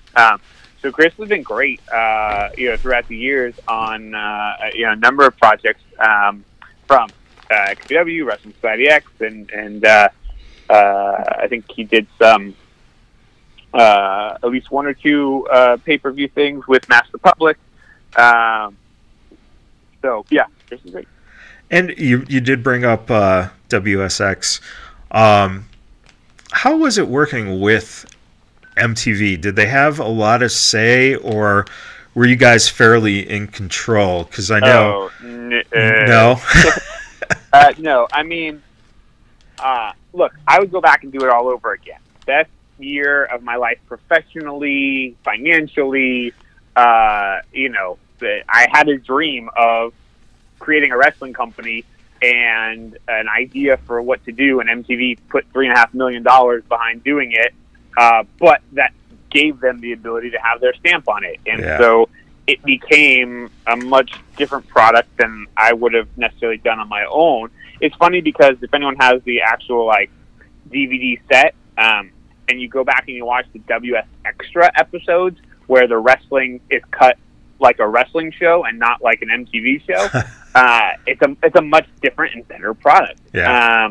But look, you can only do so much in 23 minutes, and it's a show that is fondly remembered both as just a huge what the fuck, and also breaking so many talents to the national and international stage that people didn't know of before, even if they had been known by the hardcore wrestling fans.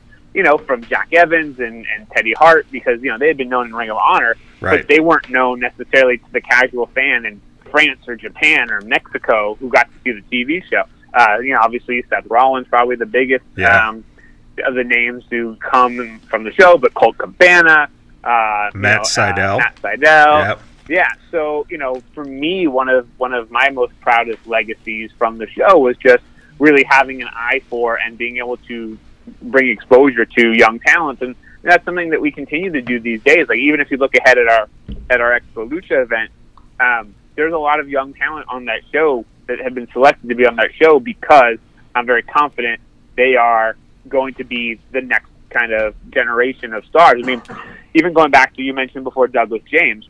Yeah, we've got a 6-man match coming up at Expo Lucha where it's well-known luchadors who are hot luchadors, Puma King, Laredo Kid, and Flamita, going against Douglas James, Jake Atlas, and Adrian Quest. Yep. And I'm telling you, those three guys, who actually have started now to work for the AAA EMW affiliate in Tijuana, but those are guys that I've been pushing to Conan or recommending to people now for anywhere from 2 years to the last year or so. So that's continues to kind of be a part, at least for me, of what I enjoy about being able to produce wrestling, is identifying and kind of honing some of the talents that I think can be the next big things. One interesting question that I've always had about that time frame of WSX, I remember that there was just this rumor that was MTV pushing you guys to get someone like a Hogan in? I don't remember. No, I don't think so. Okay. They certainly didn't have. I mean, as much as our budget was large, they didn't have Hogan money. Kind of in the. Yeah, it wasn't in the cards. I think. I mean, the whole thing's just so strange because, the business was just very different back then. The business of television was very different back then. Right. You know, what I pitched MTV on doing was really kind of what they ended up doing with Bellator, which was, just don't think about this just as a TV show. You guys own this. You know, you're partners in this. So let's look at touring. Let's look at pay-per-view. Let's look at merchandising.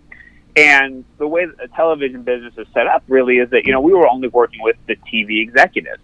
And so their only concern, their only job is TV ratings. And so none of that other stuff really mattered to them. And there was a lot of change over at MTV at the time. And I really think that two things happened that kind of killed the show right away.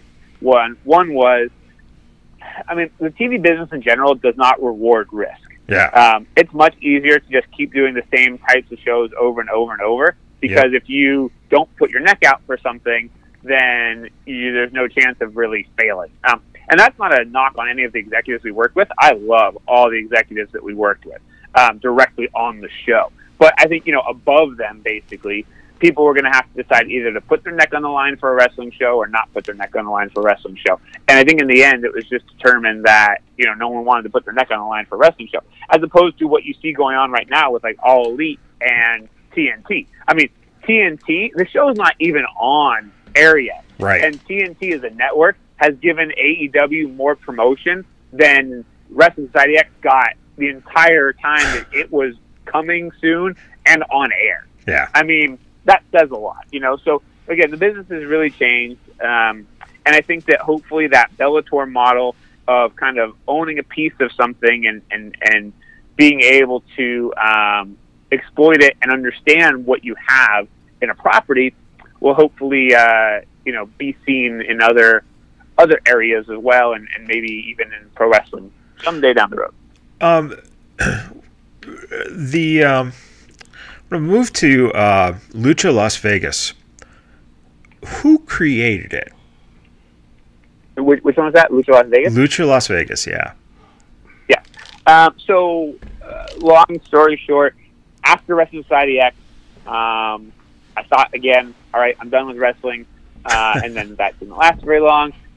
So quickly it became, all right, well, what's next? And for me, nothing I've ever done has ever been, let's just start a wrestling company and try to compete with WWE or be the same thing with WWE is. Because there's so many people that do that. Right. Especially right now, there's so many people that do it and do it well. So I've always looked for, like, what is the niche that isn't being filled? You know, even with XPW, it was hardcore on the West Coast. With Wrestling Society X, it was basically merging rock and wrestling on a grander scale than had ever been done before, right, and giving it this kind of whole punk rock vibe. And then after that, it became, I saw Lucha Libre as the one really kind of untapped genre where it still had potential to get bigger on a global scale. Because women's wrestling can get bigger and hardcore wrestling can get bigger and this and that, but I never really saw them as truly kind of global opportunity or having the fan base to go beyond being niche. Right. And so, you know, obviously Lucha had been part of XPW, Lucha had been part of, you know, Wrestling Society X, been part of everything. But that's where I wanted to put all my focus. And so around 2010, I started working with, back right after Wrestling Society X, we done a pilot called Viva La Lucha for the G4 network. And that's really when I started working closely with Ruben Zamora, who had a company called Mass Republic. And then around 2010, when I left Big Vision, that became my kind of full-time focus in pro wrestling, and he and I became partners in Mass Republic. Yeah. And so Lucha Las Vegas was our concept. You know, it was partially, again, kind of mixing that music and wrestling connection like Wrestling Society X, but I always thought that Lucha Libre as a Las Vegas attraction could work well because you can not only build a local following of people that came out every week or every month or whatever, but it could be a really fun touristy thing. Because Lucha Libre and going to a lucha show is much different to a lot of people's mindsets than going to a wrestling show. Right. People would never go to a WWE event, people who would never buy a John Cena t-shirt, would go to Lucha Libre because it's kind of a cultural experience. Right. And they'd wear a mask of, even if they didn't know who Demon or Santo or someone was, they would buy and wear that mask on their shirt because it's kind of cool.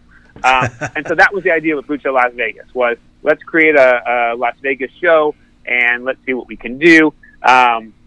I mean, putting on a Las Vegas show in a hotel is a very, very expensive venture. Yeah. That's why a lot of people don't do it. But I thought the pilot was really, we cut a sizzle reel from the pilot, actually signed a deal with Bischoff Hervey Entertainment.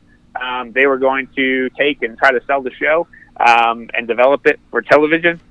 Unfortunately, that was kind of right around the same time that they signed on to take over Impact Wrestling. TNA, yeah. And so it was just kind of on the back burner for about 6 months with them, and then we kind of came to a mutual parting of the ways where I took the property back, and we all went our separate ways.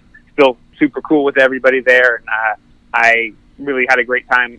I worked for them as a producer on the Hulk Hogan Micro Championship Wrestling show. Yeah. And so that was a great experience. I learned a ton about making reality television, and it was a really good experience.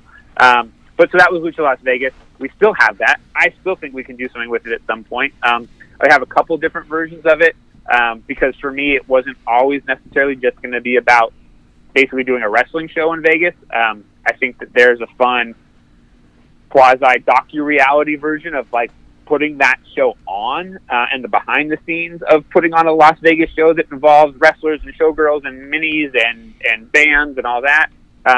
Or even a mockumentary version of it where you kind of take the Scrubs or, Muppet Show type approach, or The Office, I guess, is a good way to look at it too. So it's still a property that's in play, and hopefully someday something will happen with that. Well, you're talking to the right guys who definitely would try to make that happen, because if you're looking at Las Vegas and you're looking lucha and you're looking guys who know production and wouldn't mind dabbling in that, especially with comedy background, that I like the mockumentary. Right, that's interesting. Let's put a pin in that one. And, we'll offline about that. Yeah, exactly. DJ, remember to cut that portion out so no one hears that. So that Right, gotcha. So from that, you were with Mass Republic. You started that up, or you became partners on that.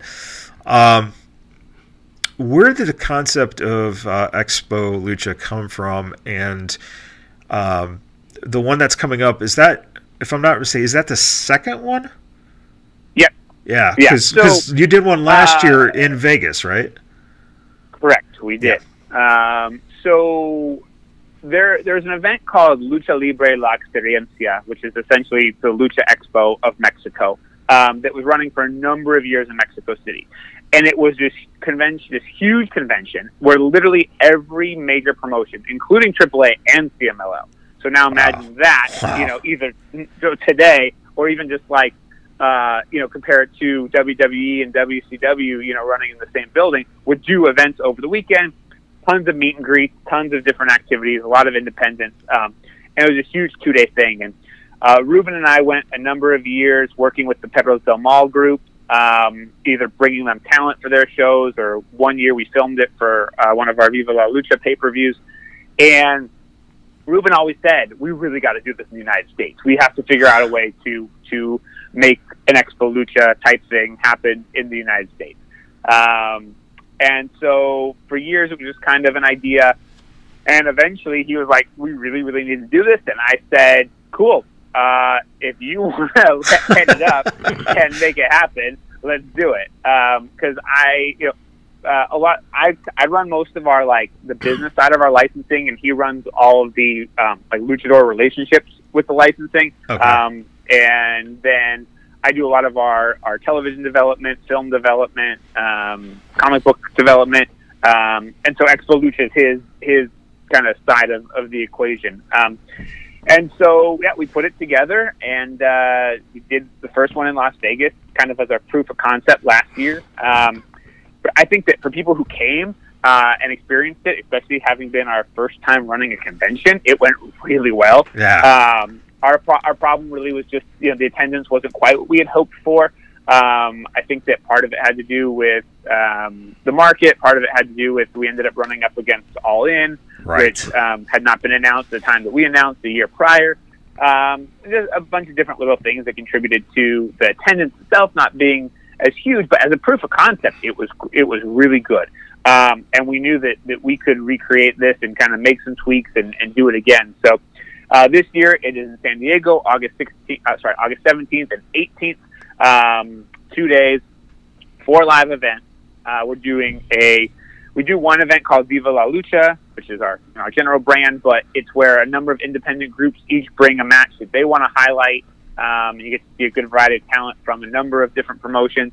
Then we have our one-night-only Lucha Society X Super Show, which is basically taking wrestlers that were on Wrestling Society X, wrestlers that were on Lucha Underground, and wrestlers that would have fit well in either one of those, and doing a big indie super show on Saturday night.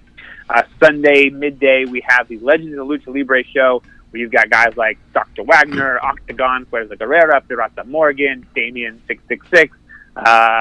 And then on Sunday night, we have our big Mexico versus the World Super Show, which is basically, as it sounds like, Mexico luchadors versus wrestlers from all over the place. The main event is Penta and Phoenix and Mr. Aguila, who will be reunited with Lita for the first time in almost 20 years, taking on Brian Cage, TJP, and Jack Evans. The semi-main event is Psychosis, Juventud Guerrera, and Black Tortoise, taking on the MLW's Hart Foundation, Teddy Hart, Davey Boy Smith Jr., Brian Pillman Jr. We've got the match that I talked about earlier, Laredo Kid, Puma King, and Flamita versus Jake Atlas and Douglas James and Ethan Quest, and a number of other matches. So a really big convention, and the thing that separates our convention from most of the other conventions, and what separates Expo Lucha from all wrestling conventions really, is that when you buy your 1 day or 2 day pass, it includes autographs and photos with almost all the talent on the show.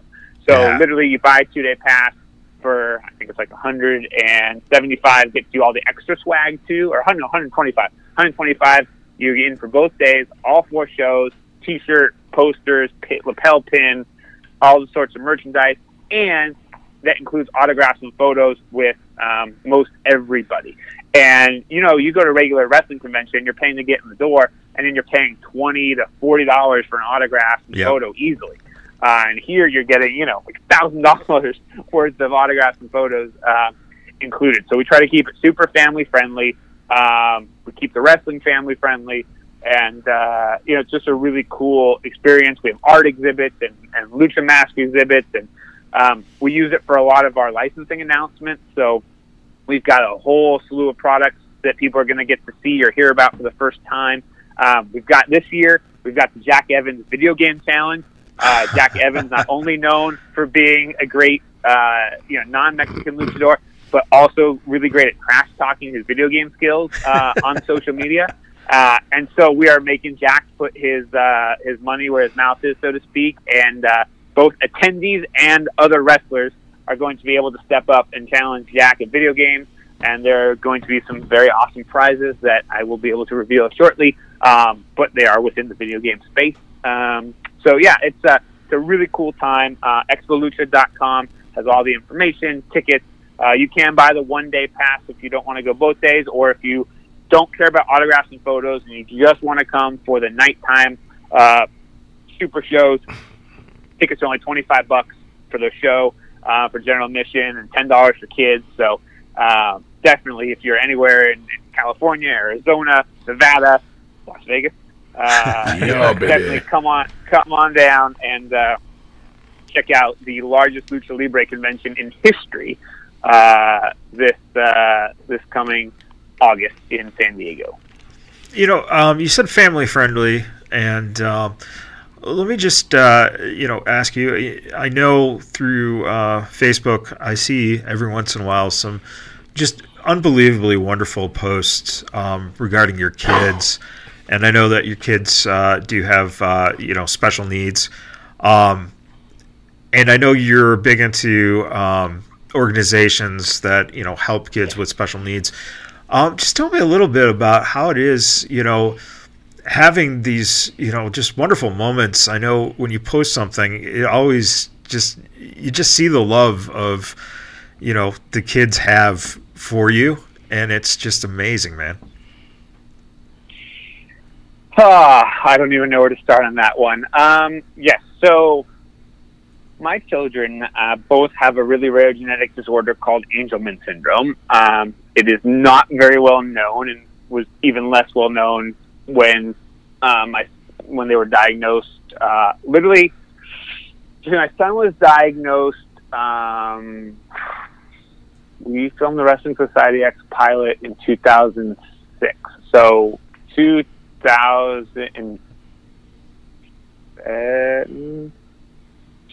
February of 2006. So my son was diagnosed in December of 2005. And then my daughter was diagnosed literally the day before we shot the pilot for Wrestling Society X. Wow. And so it's a really rare genetic disorder. A bunch of the common kind of elements of it are a lack of speech, seizure disorders, general kind of global mental and physical delays. My son is 16. My daughter is 13. Well, daughter just turned 14. And they'll both be mentally 3-4 years old forever. Yeah. So it's a big thing. Through that, they still can accomplish so much. They both use a communication device, use an iPad with speech software on there, so they can push pictures and icons and it'll speak for them. They attend normal schools in a special day class, and we are involved with a charity called the Foundation for Angelman Therapeutics, which is working to find a cure. Amazingly, they've already found what seems to be a cure or part of a cure in lab mice. Wow. And now they're trying to find the funding to basically now take that and change it and make it be workable in humans. But I think one of the hard things with like extremely rare genetic disorders or rare disorders of any kind is, they don't have the awareness of the funding that, the American Cancer Society has, or, right. Things that affect more people. And that's not to say that shouldn't be. The more something affects someone, certainly the more money it should have. But so FAST, this foundation, collects money that all 100% goes to research for Angelman syndrome and for finding that cure. Because, a lot of times you hear about these big charities and, most of the money is going to their executives and to running it and not to the actual research. And so we've really become very fond of FAST because 100% of the money goes to the research. It was started by parents of children with Angelman syndrome, and the board is a lot of people that are involved. To me, it's also really important spreading the word, because even when the kids got diagnosed, a lot of doctors still didn't recognize the kind of easier telltale signs of having Angelman syndrome. And a lot of kids, my son included, get misdiagnosed at first. They have cerebral palsy, or, they have some kind of disorder that we're never going to know. And that's kind of where we were at the point. We just kind of kept pushing and pushing. And, but there are certain things that one of the doctors said to us about the spacing between their teeth and about their laugh and their smile, about their what's called the gait of how they walk, the kind of the spacing between their legs and right. how they were walking at the time. And those are super telltale signs. And once Angelman syndrome got mentioned to me and my ex-wife, we went home, we Googled it, and it was like, the heavens opened and a light shined down, and we were like, oh my God, this is exactly our child, our son at the time. And so, it's super, super big and important to me.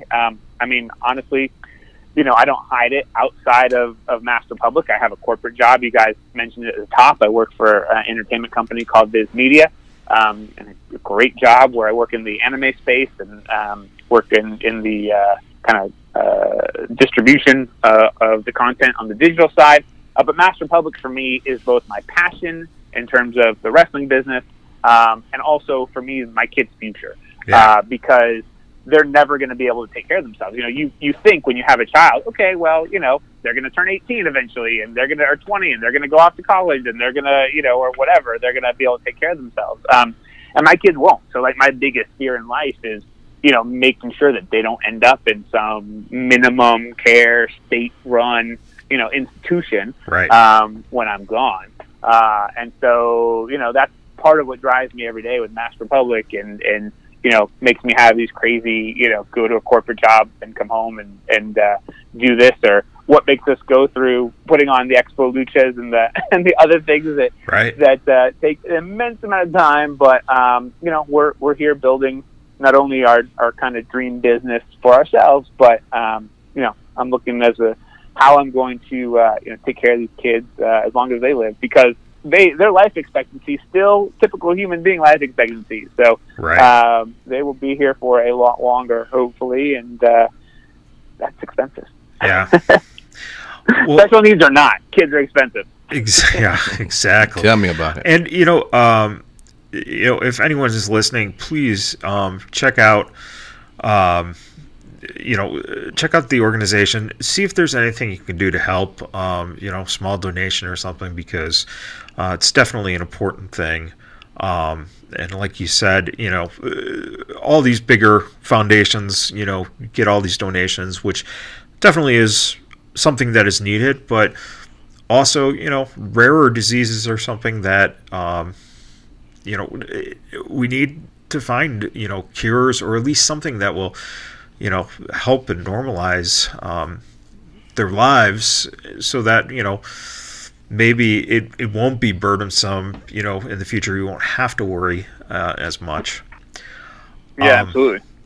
Now, one of the great things, though, is you mentioned your ex-wife, but your current wife. I know that's the other thing you when you post things online, that definitely shows that there's the silver lining out there in your life, because your kids and your wife are definitely, what keeps driving you. How did you meet her? Well, first I would say yes. No, I mean, there's no way I would be able to do any of the stuff that I do, both in terms of raising these children and my career and Master Public, without my insanely amazing wife. And she, being a stepmom, she didn't have to. I'm not going to cry on the podcast, but she stepped into this super complicated world of not only having to navigate somebody with an X period, but these two kids who need a lot more attention and a lot more love. And she literally, in a positive manner, runs our lives. The progress that these kids have made in terms of their communication, in terms of their walking, in terms of just their health in general, she is the one that's behind all of that. And I thank her every single day, literally. Tell her how much I appreciate her every single day, because it's absolutely the case. How we met, though, is kind of funny. So, real quick, Big Vision, the DVD company that we were talking about, eventually the DVD business started to find its way into dumps. Stores went bankrupt, so distributors went bankrupt, so labels went near bankrupt. And literally, even though Big Vision technically never declared bankruptcy, when employees don't get paid for months and months and months and there's no money, it's basically the same thing. So, Big Vision collapsed, as I say. I lost everything. I lost my house, I lost my cars, I lost absolutely everything, had no money, moved to Arizona for a year, trying to get out of LA and the expenses of LA, could not find good work in Arizona. And my ex at the time had become friends with a couple other parents and kids with the same disorder in a city called Castro Valley that I had never even heard of, but I did know where the Bay Area was. And so we said, screw it. It was super complicated. We were divorced, but still living together in the same house because of the kids. And so moved to Castro Valley. Once we got here, I needed a job right away. Still trying to find my way back into the corporate world. And I went and I got a job at the Starbucks that was on the corner near my apartment, and worked at Starbucks for a whopping 3 months, I think. When I was in Arizona, the only real work that I was able to get was that pilot for the Hulk Hogan's Micro Championship Wrestling TV show. Yeah. Working at Starbucks for about 3 months, get a call, hey, show got picked up for series. Do you want to come and be a producer on the series? Well, I had no money. I was working at Starbucks. They were offering me $2,000 a week to come on the road to produce the television show, and I quit Starbucks. And my wife, she worked at Starbucks as well. We never really worked together, and I never really talked to her, but I had to find someone to cover my shift when I was quitting. So, long story short, we ended up texting because of that, and now 9 or so years later, we have not stopped texting. And got married, et cetera, et cetera. Well, she's, dare I say, she's a gorgeous woman, and it's amazing that she's one of those that you look and you go, how the hell did he get her? So you got that going for you, which is great. I will absolutely accept that and agree with that. And really quick, as I'm starting to wrap down here, the wedding itself, you had it officiated by one of the greatest guys out there in the whole world, Ryan Katz. I mean, come on, you got Katz ordained to do this, and now it's like his thing. That I did. How long have you known Ryan? Does it go all the way back to XPW? Yeah, so I met Ryan when he basically applied, I guess, to come work for XPW because he was trying to wanted to move from Colorado to LA. Yeah.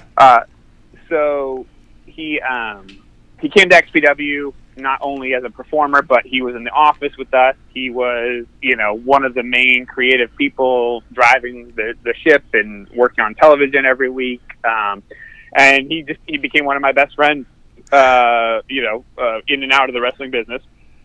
I'm Jewish. My wife is Christian. We did not want to have a religious wedding one way or the other. And it was actually, she was the one, I'm pretty sure, that came up with the idea of having him do it and asking him if he would do it, which I was like, this is such a great idea.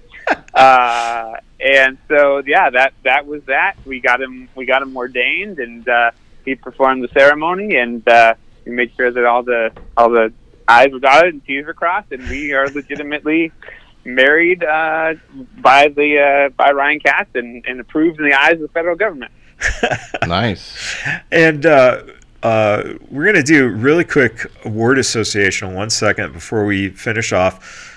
One question, though, coming from Raven is, was his wedding invite really lost in the mail? Oh, Lord. Remember what I told you at the beginning, which might have been before we were on air, about what my wife asked when I mentioned Yeah. that I knew. Just going to leave it at that. There you go. Boom. That's code, Raven. When you listen to the episode, you can ask us later. Right. All right, really quick. We're going to do a quick word association here. I'm just going to name some different names here. Just give me the first thing that comes to your mind with these fellows here, and we did talk about some of them, but again, just one word association or the first thing that comes to your mind. First person, Conan. Oh, man, this is a lot of pressure. Yeah, Conan. Underappreciated. Ruben Torres. Really good human being. I know that's more than one word. That's okay. That's all right. Chris Kloss. I can't do the scream, but that scream is the one thing that comes to mind. Like the first thing that comes to mind is Joey Chaos. Really proud of everything that he has created. Excellent. I am really proud. Not saying he is on YouTube. I'm really proud. Rob Black. Doesn't get enough credit for what he did. Not going to get into the whys or hows or whether people think, later things disavowed earlier things, but doesn't get enough credit for actually what he did at the time.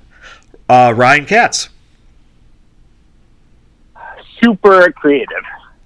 Angel. Man, I wish he was still doing more of what he did, because people loved that guy and that gimmick. And another former Slammers alumni. Yeah. Trina Michaels. I would say never got to live up to full potential in the business. Luke Hawx.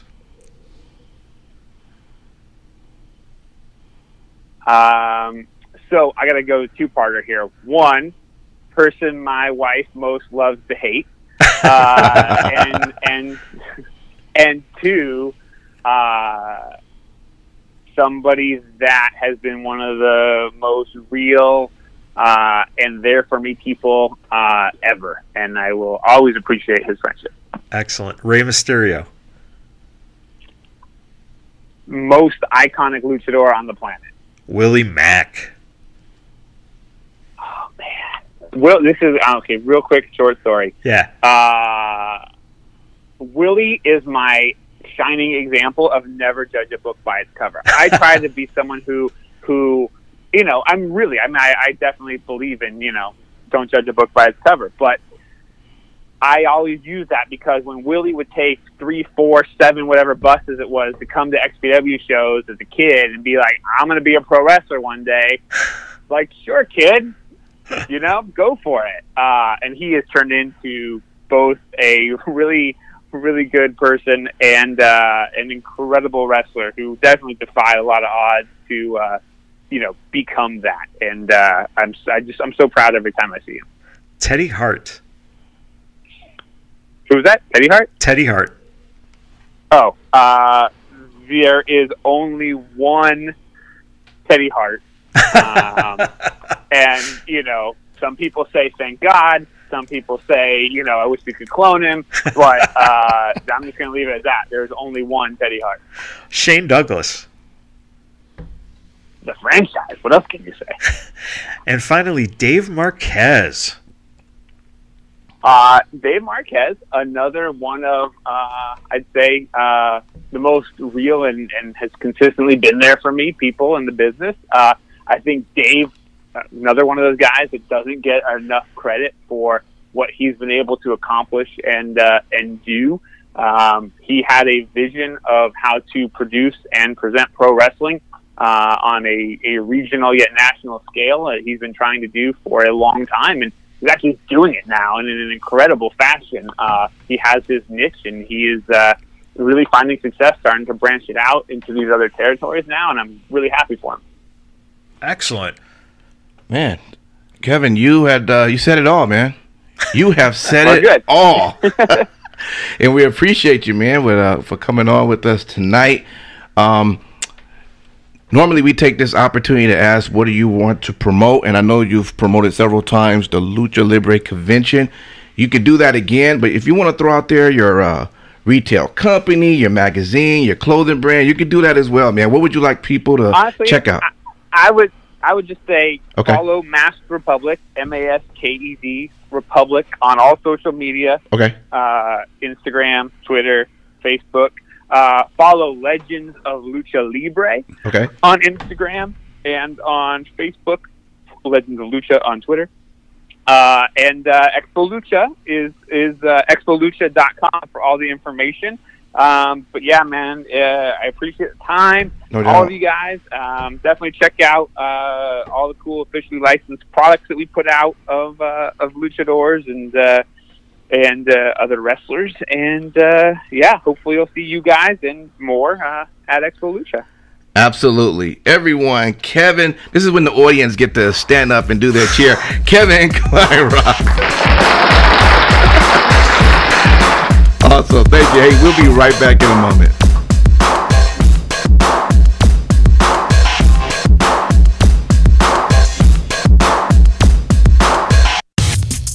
Hey, what's up, everybody? This is your boy Simon Street with the biggest bad boys of podcasting. Want to let everybody know that on Thursday, September 5th through Friday, September 6th at Sam's Town Hotel Gambling Casino, Impact Live Wrestling is going to be here in Vegas. Again, that's going to be on September 5th and September 6th at Sam's Town Live. We're going to be there. Hope to see you there too. This is Ironheart Douglas James. I am a Santino Bros Wrestling alumni, and on August 17th, we are putting on Put Up or Shut Up, and every time I go out there, I show out, show up, and I put up or shut up. So check out the show on August 17th in Southgate, California. Well, hey everybody, this is Darwin Finch, just reminding you here to catch Wrestling Pro Wrestling at the Burbank Moose Lodge every third Friday of every month. August 17th, Survival of the Fittest. FSW brings you Graves and Project Body Count. Oh, the numbers get bigger every fucking show. Who's gonna get their fucking asses beat this next show? Survival of the Fittest. There ain't nobody fucking fit enough in FSW. Body Count is coming. Graves is coming. Survival of the Fittest. Now back to Vegas, bad boys of podcasting.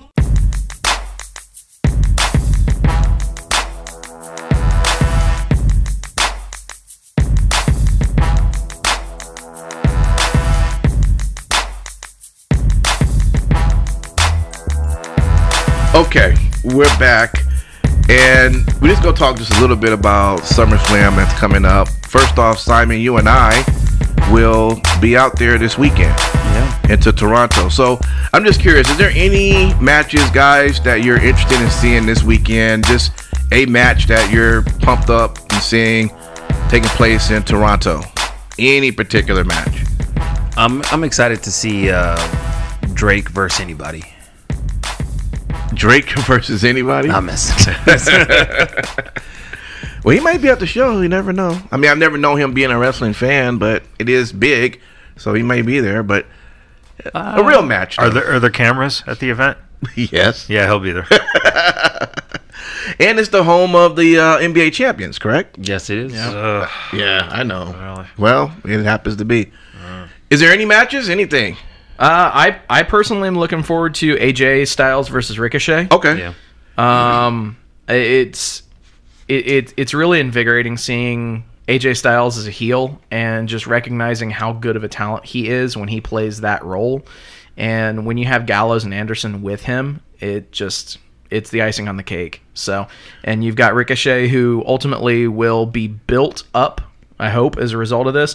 Whether or not he reclaims the championship, that's neither here nor there. He will be elevated as a result of this match, or at least I damn sure hope. Yeah. Gotcha. And just a quick question, being that you mentioned AJ, what's your take on this whole the OC? Do you like the name, or I mean, is it cool?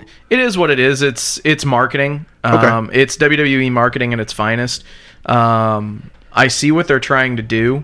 Obviously, targeting the Bullet Club and saying that they're the only club that matters. The OC? Yeah. The OC. The OC. The OC. Other than the mere fact that it's a walking meme, Yeah. I mean, the name that they've branded him as, it doesn't mean a damn thing to me.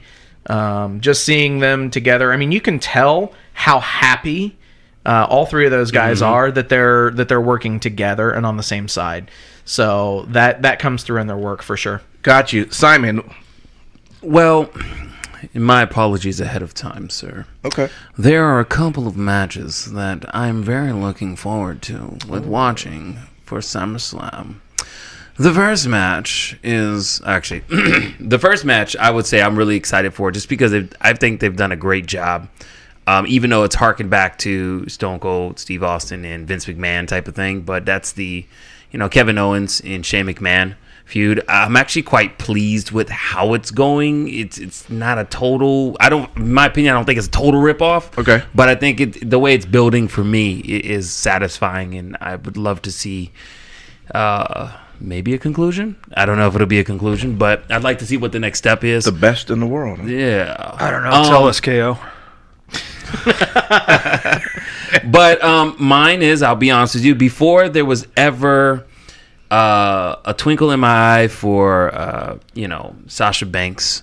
There was one woman that took the spot, Bailey, and no, but nothing towards Bailey. But there was another woman that really helped me through my puberty, as it did most men in my age category. Okay, and Sherry I'm Martel. always no, Bull Nakano, no, Alundra Blaze. no. Maybe with a couple Coronas. Ooh. Maybe. Fabulous Moolah. One time, there was that really bad case of weed I smoked. I was going to let you know. Yeah. Fuck. Mae Young. Hells no. Hold on. She showed her tits on pay-per-view. Yeah, problem is I didn't look down further enough to her waistline. So, Who's that? So this case of weed you smoked, how big is a case of weed? how big enough? Yeah, exactly. How big is a case of weed, and where can we obtain not the said physical substance? term of fucking weed. Give me the names. Not Simon. the case. Anyways, you're getting caught like up in the web. I said, I'm getting caught in this freaking web. Anyways, I'm always happy to see Trish Stratus. I really am, and I think a lot of it is nostalgia era. And yes, she did help me get through my my younger years as a teenager. But anyways, it's always exciting to see. I really appreciate that when she came out, and what's going on. I just felt like it was cool. Like I wasn't. Oh, great! Another person came here just to get a match. I'm cool with it. Matt, anybody you're interested in seeing this SummerSlam? I'm glad that he's looking forward to the woman who changes diapers for a living now. That's always fun. That makes her even more hotter. Okay. Love you, Trish. Love you, Trish. I don't know what that says about your diaper habits, but something odd is going on, but that's okay. Hey, everyone has their own fetishes. That's right. In the end, I think the match that is going to kind of surprise people is I want to say that Ember Moon takes the belt off of Bailey, goes heel. That'd be cool. And goes heel. Okay, I'd like to see that. Yeah, I can see that. And I'm looking forward to the Finn Balor and the Bray Wyatt. Bray is gonna be awesome, right? He's gonna deliver. He always do. You mean The Fiend? The Fiend. Whatever the fuck. So it's gonna be really great. So anyway, that's gonna be SummerSlam. Of course, gonna be this week. Wait, you want to say something else? Are we only talking about SummerSlam? I was about to get off of SummerSlam, but you have something else you want to say? Oh no! But when you say we're talking about SummerSlam, are we talking about everything in that whole weekend or just SummerSlam? Well, oh my God! Just say NXT. Can we talk about NXT? Well, go ahead. I'm sorry. That's fine. I didn't know if that was included. That's fine. Why I was go only ahead. saying SummerSlam. I'm sorry. I will be honest. This is my first time going to a live NXT pay-per-view or takeover in general. So that's going to be very memorable with me. I'll be sharing that with DJ Impact. Hopefully, if he doesn't mess up the names of the people. Oh boy. But no. But what I'm really excited for is. You know what? I'll be honest with you. I really, really am starting to dig Mia Yim. I really am getting into her. As far as like watching her more often and kind of like I'm really feeling it. So I'm really super excited for her to go up against Shayna Baszler. I hope that she does it. Welcome to the party on that one. Yeah. See. So and of course I want to see Adam Cole, baby. So I'm excited about that. So that's all I have to say. For NXT? NXT. All right. Did you want to say anything, Steve, for NXT, or are you good? I mean, obviously Cole and Gargano are going to tear the house down. That's to be expected. Right. I think that Candice LeRae and Io Shirai could be a show stealer. Both of those ladies are amazing in their own right, and I think that they'll put on one hell of a match. Okay. Matt, you have anyone? NXT? I'm looking forward to Shigi Shijama and the artist formerly known as the Velveteen Dream. Okay. Yeah. Okay. All right. Well, there we have it. Yep. Let's go to now some news that came out not too long ago. I think this weekend. Harley Race passed away. Yeah. And Matt, can you just give us a little info on that? Well, first, one of the things I do want to say, talking to Simon Gotch a few weeks back, he did train with Harley, and he had some fascinating stories about Harley Race. He was a one-of-a-kind, real bad motherfucker. Like, he was a tough son of a bitch. Yeah. He was respected by all. You hate to see people pass away, but at the same time, he was in very bad health. Yeah. Let's see. I met him in 2011. And so, even back then, 8 years ago, he was in a little bit of a start of a decline of health. Okay. He wasn't moving around. Sure. The same. It's just hard to see people that you respect. Yeah. Like that. But one thing Trevor Murdoch did put out there on the Twitterverse is he said, "I just want to put this out there. Harley needed to be transferred from Atlanta to St. Louis. He needed to make a med flight because he was in rough shape. Medicare wouldn't help him. The call was made at WWE, and 10 minutes later, it was paid in full. Vince McMahon never blinked an eye. He wanted to make sure Harley was taken care of. Wow. Thank you, Vince. You gave me 2 more days with Harley. Hashtag thank you, WWE. Hashtag everyone should know." So that is the kind of stuff that, when you talk about someone, I'd say Harley Race, Ric Flair,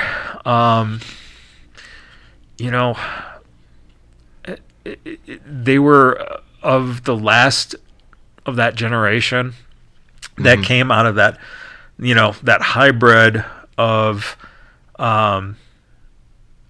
the old school wrestling mentality into the new era of wrestling that made it sports entertainment. Yeah. And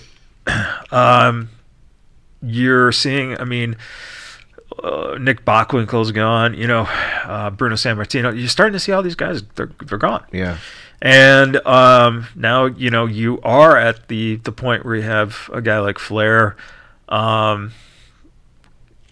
Zbyszko, he's kind of in that same boat. These are the final guys who are kind of left from that era.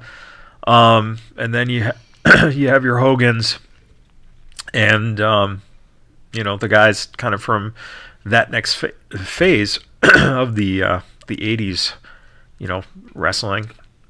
So it's a reminder to those of us who are old enough to be kids, whether it have been, kids in the 70s, kids in the 60s even, kids in the 80s, that youth that you had is dying. Yeah. And it's great to see, even Vince, let's face it, Vince getting up there. That's true. So, it's great to see that the WWE appreciates that. And I think, too, that's the nice thing when you look at Hunter and Stephanie and Shane and where the WWE will be headed in terms of taking care of the older superstars like this. They'll carry on that tradition. Right. Because they respect that. Yes. So.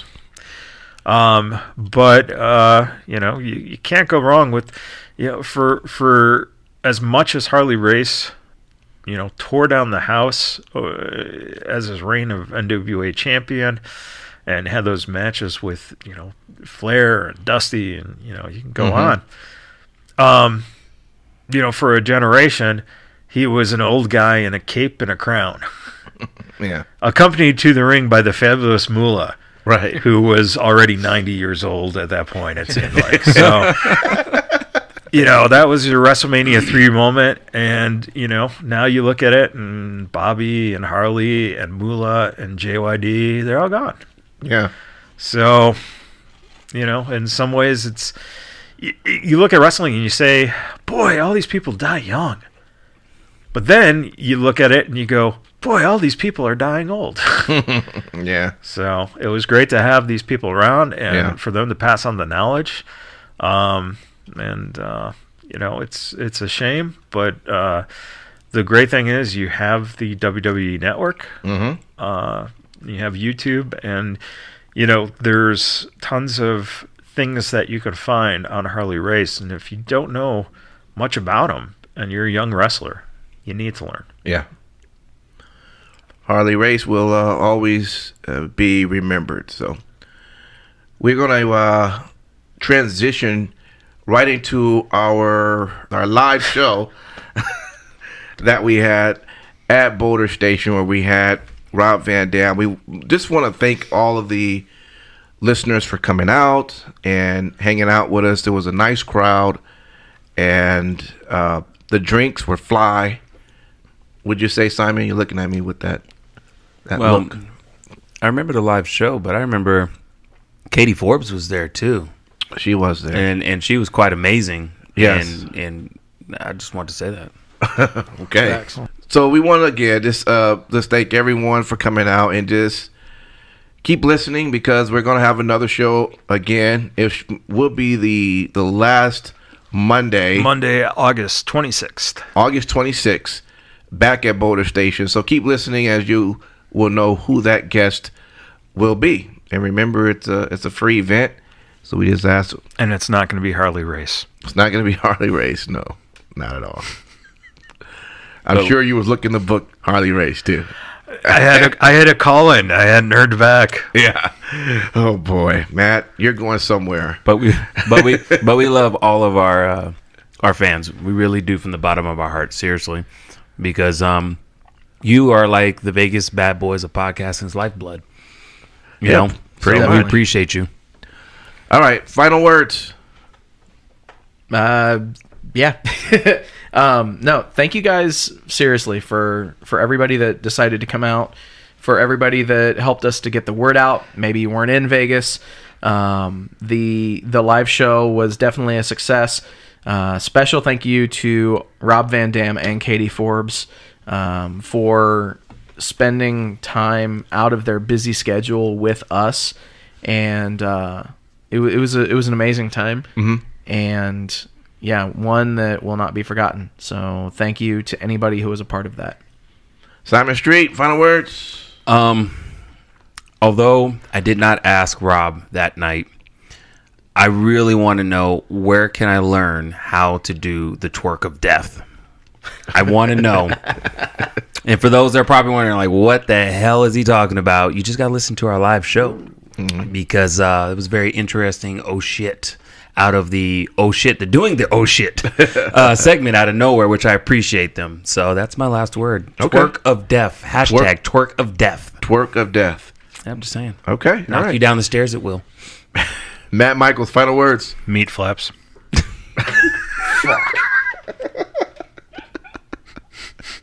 Was y'all expecting anything different to come out of this man's mouth? Snorting on freaking. Let's try this again. Matt Michaels, final words. Vagina lips. Okay. Just keep it in. Just keep it in. Hello. And not the meat curtains. Apparently, it's time to go ahead and just end that show. Meat flaps. All right. Well, oh, damn. Thank everyone for listening. And we will see you next week. All right. Pussy lips? Oh, God. We're out of here. Trim them. It's time to trim them. Thank you so much for checking out that video. If you liked what we did there, make sure you hit that like button. If you're new here, slap that subscribe button and ring the bell. That way you can be a part of the notification squad. Follow us on social media at Vegas Bad Boys with a Z on Facebook, Instagram, and Twitter. And until next time, we will see you in the next video.